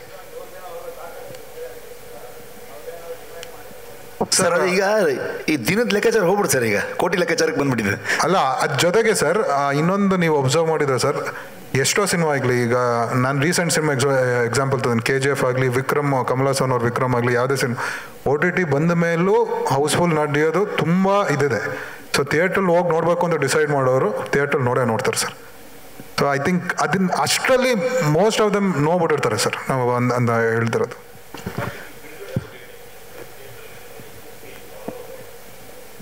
$200+ ಆಗಿರುವ ಕರ್ನಾಟಕದಲ್ಲಿ, ಔಟ್ಸೈಡು ಅಮೆರಿಕಾ ಅರೌಂಡ್ 50-60 ಆಗಿದೆ ಸ್ಕ್ರೀನ್ಸು. 50 to 100 ಆಗಿರ್ಬೋದು ಮೋಸ್ಟ್ಲಿ, ಆಲ್ಮೋಸ್ಟ್. ದುಬೈ ಒಂದು ಎಂಟೈರ್ ಮಿಡಲ್ ಈಸ್ಟ್ ಒಂದು 55 to 60 ಸ್ಕ್ರೀನ್ಸ್ ಆಗಿದೆ. ಆಸ್ಟ್ರೇಲಿಯಾ 125 ಆಗಿದೆ. ಔಟ್ಸೈಡ್ ಕರ್ನಾಟಕ ಇಡೀ ಇಂಡಿಯಾ ತೊಗೊಂಡ್ರೆ ಒಂದು 75 ಆಗಿರ್ಬೋದು ಅಂತ ಅನ್ಕೋತೀನಿ. ನನಗೆ ಅದೊಂದು ಲಿಸ್ಟ್ ನಾನು ನೋಡ್ಬೇಕು ಸರಿಯಾಗಿ ನೋಡಿ. ಸರ್ ನಿನ್ನೆ ಹೋಲಿಕೆ ಮಾಡಿದ್ರೆ ಇವತ್ತಿಗೆ ಎಷ್ಟು ರೈಸ್ ಆಗಿದೆ, ಎಷ್ಟು ಪರ್ಸೆಂಟೇಜ್ ರೈಸ್ ಆಗಿದೆ ಸ್ಕ್ರೀನ್ಸ್ ಕೌಂಟ್ ಅಲ್ಲ? ಸ್ಕ್ರೀನ್ ಕೌಂಟು ಅದೇ sir, around 100 shows extra add ಆಗಿದೆ. ಸೊ ಅದು ಶೋಸ್ ವೈಸ್ ನೋಡಿ ಅರೌಂಡ್ 100 shows ಎಕ್ಸ್ಟ್ರಾ ಆ್ಯಡ್ ಆಗಿದೆ ಇವತ್ತಿಗೆ. ಅದು ಬರೀ ಕರ್ನಾಟಕ ಮಾತ್ರ ಹೇಳ್ತಿರೋದು ನಾನು.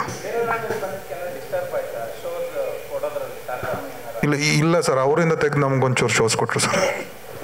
ಸೊ ಕೆಲವು ಕಡೆಗೆ ಅಂದರೆ ಕುಂದಾಪುರದಲ್ಲಿ ಕಂಪ್ಲೀಟ್ ಕಾಂತಾರ ಒಂದೇ ಓಡ್ತಾ ಇದೆ. ಕುಂದಾಪುರದಲ್ಲಿ 20 show full Kantara ಓಡ್ತಿದೆ sir. And next 3 ದಿವಸಕ್ಕೆ ಸೋಲ್ಡ್ ಔಟ್ ಆಗಿದೆ. ಆಮೇಲೆ ನಮ್ಮವ್ರಿಗೂ ಒಂದು ಅದು ಅವರ ಮಣ್ಣಿನ ಕತೆ, ಅವ್ರಿಗೆ ಹೆಮ್ಮೆ. ಸೊ ಸುಮಾರು ಜನ ಈಗ ಅದೇ ಬೆಸ್ಟ್ ಕಾಂಪ್ಲಿಮೆಂಟ್ ಅಂತ ಬರ್ತಿರೋದು, ಇದು ನಮ್ಮ ಹೆಮ್ಮೆ ಅಂತ ಅಂದ್ಕೊಂಡು, ನಮ್ಮ ಕನ್ನಡದ ಹೆಮ್ಮೆ ಅಂತ ಅಂದ್ಕೊಂಡು ಜನರೇ ಅದನ್ನು ಪಬ್ಲಿಸಿಟಿ ಮಾಡ್ತಿರೋದು ತುಂಬ ಖುಷಿ ಇದೆ. ಸೊ ರೈಟರ್ಸ್ಗಳು ಒಂದು ಎರಡು ಮಾತಾಡಿದ್ರೆ, ಇಲ್ಲಾಂದ್ರೆ ಇಲ್ಲೇ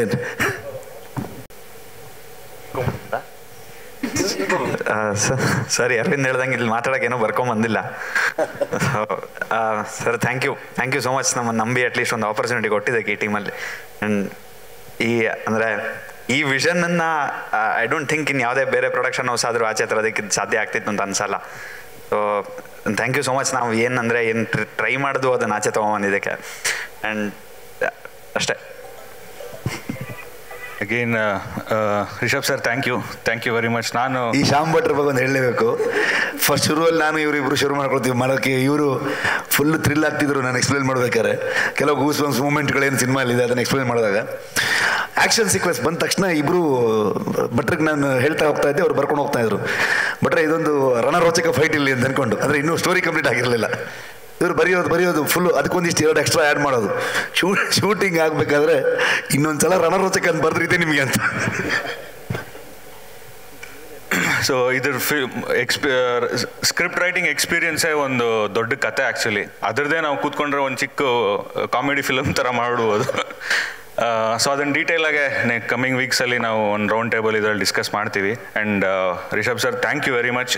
ನನ್ನ ಫಸ್ಟ್ ಫಿಲ್ಮ್ ಇದು ಆ್ಯಸ್ ಅ ರೈಟರ್. ಆ್ಯಂಡ್ ಸುಮಾರು ಇದೆ, ಇನ್ನು ರಣರೋಚಕ ಹೊಡೆದಾಟಗಳು ಮಾಡೋಣ. Karthik sir and Hombale films thank you very much. ನಿಮ್ಮದು ಕಂಪ್ಲೀಟ್ ಸಪೋರ್ಟ್ ಇತ್ತು. ಆ್ಯಂಡ್ ರಿಷಬ್ ಸರ್ ಹೇಳ್ದಂಗೆ ಇದು one of the fastest scripts ನಾವು ಬರೆದಿದ್ದು. ಓವರ್ ನೈಟ್ ಕೂತ್ಕೊಂಡು ಒಂದು 2 monthsಲ್ಲಿ ಸುಮಾರು ಡ್ರಾಫ್ಟ್ಸ್ಗಳ ಮೇಲೆ ಡ್ರಾಫ್ಟ್ಸ್ ಬರ್ತಿದ್ದೀವಿ. ಆ್ಯಂಡ್ ಇವತ್ತು ಅದಕ್ಕೆಲ್ಲ ನಿಮ್ಮ ರಿವ್ಯೂಸ್ ನೋಡಿ ಓವರ್ ನೈಟ್ ಮಲ್ಗೆ ಇಲ್ಲ ಯಾರು ಆ್ಯಕ್ಚುಲಿ. ಬರೀ ಟ್ವಿಟರ್ ಏನಾಗ್ತದೆ, ಇನ್ಸ್ಟಾಗ್ರಾಮ್ ಏನಾಗ್ತದೆ ನೋಡಿಕೊಂಡು we are spending time. Thank you very much. Sir ಇದು ಅಂದರೆ ಇದು ನಮಗೆ ಸಿಕ್ಕಿರೋ ಅವಕಾಶನೇ ದೈವಿಚ್ಛೆ ಅಂತ ಅನ್ಸುತ್ತೆ ಸರ್. ಯಾಕಂತ ಹೇಳಿದ್ರೆ ನಮ್ಗೆ ಗೊತ್ತಿಲ್ಲ ಅದು ಹೇಗೆ ನಾವು ನಿಮಗೆ ಕಂಡು ಬರೀತಾರೆ ಇವರು, ಬನ್ನಿ ನನ್ನ ಜೊತೆ ಸೇರ್ಕೊಂಡು ಬರೀರಿ ಅಂತ ಹೇಳಿ ನೀವು ಕರೆದ್ರಿ, ಅದು ಬರಿದ್ವಿ. ಇವತ್ತು ನೆನಪಿಲ್ಲ ನಾವು ಏನು ಬರ್ತಿದ್ದೀವಿ ಅಂತೇಳಿ. ಅದು ಆ್ಯಕ್ಚುಲಿ ನಾವೇ ಬರ್ತಿದ್ದೀವಿ ಅಂತೇಳಿ ಡೌಟ್ ಆಗುತ್ತೆ ಕೆಲವು ಸಲ. ಅದಕ್ಕೆ ಹೇಳೋದು ದೈವಿಚ್ಛೆ ಅಂತೇಳಿ ಒಂದು ಆ ರೀತಿಯೇ ಪ್ರೂವ್ ಆಗುತ್ತೆ ಅದು. ಸೊ ಗೊತ್ತಿಲ್ಲ, ದೇವ್ರ ದಯದಿಂದ. So thank you Rishabh sir, ನೀವು ಕೊಟ್ಟಿರೋ ಅವಕಾಶಕ್ಕೋಸ್ಕರ. So and Hombale films also very much thank you sir. ಯಾಕಂತ ಹೇಳಿದ್ರೆ ನಮಗೆ ಇವತ್ತು ಏನು ಬರ್ದಿರೋದು ಏನು ಬಂದಿದೆ ಆ ಸ್ಕ್ರೀನಲ್ಲಿ, ಅದು ಅದೇ ನೀವು ಹೇಳ್ದಂಗೆ 90% ಏನು ಬಂದಿದೆ ಅದು ನಮ್ಮ ಪುಣ್ಯ ಆ ರೀತಿ ಬಂದಿರೋದು. ಯಾಕಂದರೆ ಎಕ್ಸಿಕ್ಯೂಷನ್ ಲೆವೆಲಲ್ಲಿ ಅರವಿಂದ್ ಕಶ್ಯಪ್ ಅವರಾಗಿರ್ಬೋದು, ರಿಷಬ್ ಸರ್ ಆಗಿರೋದು, ಮಾಡಿರೋ ಪ್ರಯತ್ನ ಇಡೀ ಟೀಮ್ ಸೇರಿಕೊಂಡು ಇವತ್ತು ಅದು 90% ರೀಚ್ ಆಗಿದೆ. ಅದನ್ನೀಗ ನೋಡ್ಲಿಕ್ಕೆ ನಮ್ಗೊಂದು ಪ್ರೌಡ್ ಮೂಮೆಂಟ್. ಯಾಕಂದರೆ ಜನಗಳ ರೆಸ್ಪಾನ್ಸ್ ಏನಿದೆ, ಆ ಫೈನಲ್ ಆ 20 ಮಿನಿಟ್ಸ್ ಏನು ಇವತ್ತು ಮಾತಾಡ್ತಾ ಇದ್ದಾರ, ಆ 20 ಮಿನಿಟ್ಸ್ ಆ್ಯಕ್ಚುಲಿ ಬರ್ದಿರೋದಲ್ಲ, ಅದು ಆಗಿರೋದು ಅಷ್ಟೇ. ಅದಕ್ಕೆ ನಾವು ಬರ್ದಿರೋದು ಅದು 20 ಮಿನಿಟ್ಸ್ ಆಗಿರೋದು. ಸೊ ದೈವಗಳು ಅಲ್ಲಿ ಎರಡು ನಾವು ತೋರಿಸಿದ್ದೇವೆ ಅದನ್ನು. ಏನಂತ ಹೇಳಿದ್ರೆ ಗುಳಿಗ ಹೊಡೆದ, ಪಂಜುರ್ಲಿ ಎಲ್ಲರನ್ನು ಸೇರಿಸಿದ, ಸಿನಿಮಾ ಅಲ್ಲಿಗೆ ಎಂಡ್ ಆಯ್ತು ಅಷ್ಟೇ. ಸೊ ಇಟ್ ಆಲ್ ಹ್ಯಾಪನ್ ಅಂತ ಅನ್ಸುತ್ತೆ. ಗುರು ಹೇಳ್ದಂಗೆ ನಾನೊಂದು ಮಾತು ಹೇಳ್ಬಿಡ್ತೀನಿ. ನಮ್ಮ ಇವ್ರಿಗೆ ಈಗ ಹೇಳಿದ್ರಲ್ಲ ಗುರು ಅವರು, ನನಗೆ ಲ್ಯಾಂಗ್ವೇಜ್ನ ಕರೆಕ್ಟ್ ಮಾಡ್ತಾ ಇದ್ದಿದ್ದು ಗುರು ಅವರೇ. ಇಡೀ ಅದರ ಭಾಷೆ, ಡೈಲೆಕ್ಟು ಇದನ್ನೆಲ್ಲ ಹೇಳ್ಕೊಡ್ತಾ ಇದ್ದ ಸ್ಕ್ರಿಪ್ಟ್ ಸೂಪರ್ವೈಸರ್ ಆಗೂ ಕೆಲಸ ಮಾಡಿದ್ದಾರೆ ಗುರು.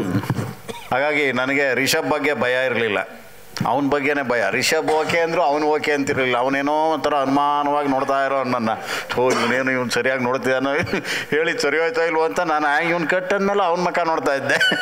ಹಾಗೆ ಇಲ್ಲಿ ನನ್ನ ವಿಷಯದಲ್ಲಿ ದೈವ ಇಚ್ಛೆ ಇರಲಿಲ್ಲ, ಗುರು ಇಚ್ಛೆ ಇತ್ತು. ಥ್ಯಾಂಕ್ ಯು ಗುರು, ನೀನು ನನ್ನನ್ನು ಕರೆಕ್ಟ್ ಮಾಡಿದ್ದಕ್ಕೆ ತುಂಬ ಧನ್ಯವಾದಗಳು. Thank you sir. ನಾನು ಇದ್ರ ಬಗ್ಗೆ ಹೇಳಿದ್ದೆ ಮುಂಚೆನೂ ಕೂಡ. ಒಂದು ನಮ್ಮ ಮಣ್ಣಿನ ಕತೆ, ಒಂದು ಕನ್ನಡದ ಕಲ್ಚರ್ನ ಹೇಳುವಂಥದ್ದು, ಆ್ಯಂಡ್ ಅದು ಎಷ್ಟು ರೀಜನಲ್ ಇದೆ ಅಷ್ಟು ಯೂನಿವರ್ಸಲ್ಲೂ ಕೂಡ ಅಷ್ಟೇ. ಈ ಸಿನಿಮಾಗೆ ಒಂದು ಸರಿಯಾದ ಒಂದು ಅರ್ಥ ಸಿಗೋದು ಅಥವಾ ಇದಕ್ಕೆ ನಮಗೊಂದು ಸಾರ್ಥಕತೆ ಅನ್ನೋದು ಕನ್ನಡದಲ್ಲಿ ಇದು ಎಲ್ಲ ಕಡೆಗೆ ಹೋಗಬೇಕು ಅಂತ. ಪ್ಯಾನ್ ಇಂಡಿಯಾ ಅಂತಂದರೆ ನೀವು ಡಬ್ಬಿಂಗ್ ಆಗಿ ಬೇರೆ ಬೇರೆ ಭಾಷೆಗಳಿಗೆ ಹೋಗೋದನ್ನ ಪ್ಯಾನ್ ಇಂಡಿಯಾ ಅಂತ ಹೇಳ್ತಾರೆ ಅಂತ. ಇನ್ಫ್ಯಾಕ್ಟ್ ಇದು world wide at a time release ಮಾಡಿದ್ದೀವಿ. ಈಗ ಬೇರೆ ಭಾಷೆಯ ಸಿನಿಮಾಗಳು ಕನ್ನಡಕ್ಕೆಲ್ಲ ಡಬ್ ಮಾಡ್ತಾರೆ. ಡಬ್ ಮಾಡಿದ್ದು ನಾನು ನೋಡಿದೆ, 4 ಸ್ಕ್ರೀನ್ ಹಾಕಿದ್ರು ಇಲ್ಲಿ ಬೆಂಗಳೂರಲ್ಲಿ. ಅದಕ್ಕೆ ಹೆಸರೊಂದು ಪ್ಯಾನ್ ಇಂಡಿಯಾ ಅಂತ ಆಗ್ಬಿಟ್ರೆ ಆಗಲ್ಲ, ತಲುಪಬೇಕದು. ನಮ್ಗೆ ಅವ್ರದ್ದು ಏನು ಈ ಕನ್ನಡ ಭಾಷೆಯಲ್ಲಿ ರಿಲೀಸ್ ಮಾಡಿದಾರಲ್ಲ, ಅದಕ್ಕಿಂತ ಹೆಚ್ಚು ಥಿಯೇಟ್ರ್ಗಳು ನಾವು ಚೆನ್ನೈಯಲ್ಲಿ ರಿಲೀಸ್ ಮಾಡಿದ್ದೀವಿ ಕನ್ನಡದಲ್ಲೇ. ಆ್ಯಂಡ್ ಅದು ಅಷ್ಟು ಹೌಸ್ಫುಲ್ ಹೋಗಿದೆ. ಸೊ ತುಂಬ ಅದ್ಭುತ ರೆಸ್ಪಾನ್ಸ್ ಬರ್ತಾ ಇದೆ. ಅಲ್ಲಿನ ಫಿಲ್ಮ್ ಇಂಡಸ್ಟ್ರಿಯವರು ಕೂಡ ಅಪ್ರಿಷಿಯೇಟ್ ಮಾಡ್ತಾಯಿದ್ದಾರೆ ಫೋನ್ ಮಾಡಿ.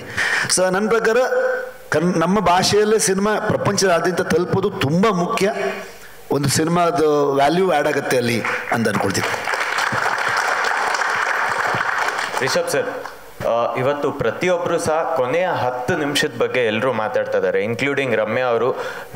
ಲಾಸ್ಟ್ 10 ನಿಮಿಷ ತುಂಬ ಮೆಸ್ಮರೈಸಿಂಗ್ ಆಗಿ. ನಿಮ್ಮ ಫೇವ್ರೇಟ್ ಅವರು? ಹೌದು, ಎಲ್ಲರೂ ಫೇವ್ರೇಟ್ ಸಹ. ಸೊ ಆ ಒಂದು 10 ನಿಮಿಷ ನಿಮ್ಗೆ ಆ ಪರಕಾಯ ಪ್ರವೇಶ ಮಾಡುವಂಥದ್ದು ಎಷ್ಟು ಚಾಲೆಂಜಿಂಗ್ ಆಗಿತ್ತು ಸರ್? ಅದ್ರ ಬಗ್ಗೆ ಈಗ ಜಸ್ಟು ಗುರು ಹೇಳಿದ್ದಾರೆ. ಅಂದರೆ ಈ ಸಿನಿಮಾಲಿ ಬರೀದೇ ಇರುವಂಥ ಪೋರ್ಷನ್ ಅದು. ಸೊ ಅದ್ರ ಬಗ್ಗೆ ಯಾರಿಗೂ ಗೊತ್ತೂ ಇರಲಿಲ್ಲ. ಇನ್ಫ್ಯಾಕ್ಟ್ ಅರವಿಂದಂಗೆ ಸಿನಿಮಾಟೋಗ್ರಫಿ ಮಾಡಬೇಕಾದ್ರೆ ಆ ಪೋರ್ಷನ್ ನಾವು ಏನು ಶೂಟ್ ಮಾಡ್ತೀವಿ ಅಂತ ಅವನಿಗೂ ಗೊತ್ತಿರಲಿಲ್ಲ. ಫೈಟ್ ಮಾಸ್ಟರ್ ಬಂದಿದ್ದರು, ಫೈಟ್ ಮಾಸ್ಟರ್ಗೂ ಗೊತ್ತಿರಲಿಲ್ಲ. ಸೊ ನಾನು ಬನ್ನಿ ಮಾಡೋಣ ಅಂತ ಹೇಳ್ತಾ ಇದ್ದೆ.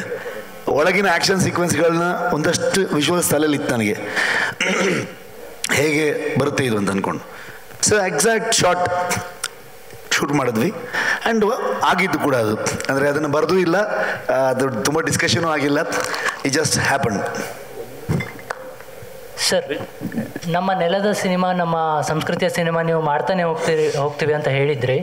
ಸೊ ಬೆಂಗಳೂರು ಕರಗದ ಬಗ್ಗೆ ಏನಾದರೂ ಸಿನಿಮಾ ಮಾಡೋ ಐಡಿಯಾ ನಿಮ್ಗಾಗಲಿ, ಇಲ್ಲ ಹೊಂಬಾಳೆ ಫಿಲಮ್ಸ್ಗಾಗಲಿ, ಇಲ್ಲ KRG ಸ್ಟುಡಿಯೋಗಾಗಲಿ ಇದೆಯಾ? ಅಂದರೆ ಅದ್ರ ಬಗ್ಗೆ ಇನ್ನೂ ಗೊತ್ತಾಗಬೇಕು. ಈಗಷ್ಟೇ ಗೊತ್ತಾಗ್ತಿದೆ ನಮಗೆಲ್ಲ. ನಾನೊಂದು 20 ಇಯರ್ಸ್ ಆಯ್ತು ಬೆಂಗಳೂರು ಬಂದು. ಆ ಲೆಕ್ಕಕ್ಕೆ ಯಂಗ್ ಬಾಯ್ ನಾನೀಗ ಬೆಂಗಳೂರಿಗೆ. ಸೊ ಇನ್ನೂ ಸ್ವಲ್ಪ ಮೆಚುರಿಟಿ ಬರಬೇಕು ನನಗೆ.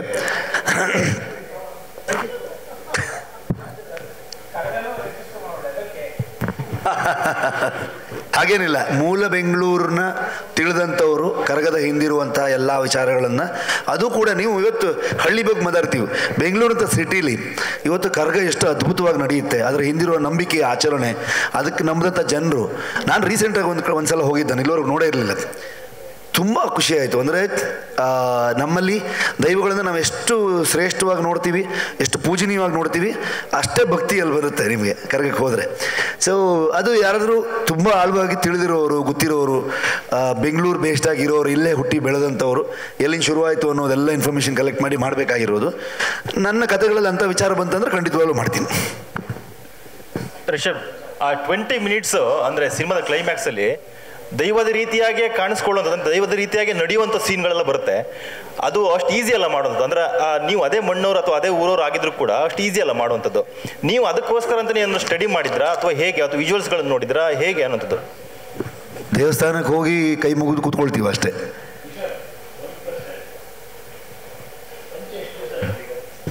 ಇದು ಸುಮಾರು ಕೊಡಿಸಿದ್ದಾಳೆ ಪ್ರಗತಿ ನನಗೆ. ಹೌದು, ಅಂದರೆ ಸುಮಾರು ಕೊಡಿಸಿದ್ದಾಳೆ ಪ್ರಗತಿ. ಸೊ ನಾನೇ ಹಠ ಮಾಡಿ ಈ ಸಲ ನಂಗೆ ಲುಂಗಿ ಬೇಕಂತ ಕೇಳಿದ್ದು. ಅದೇ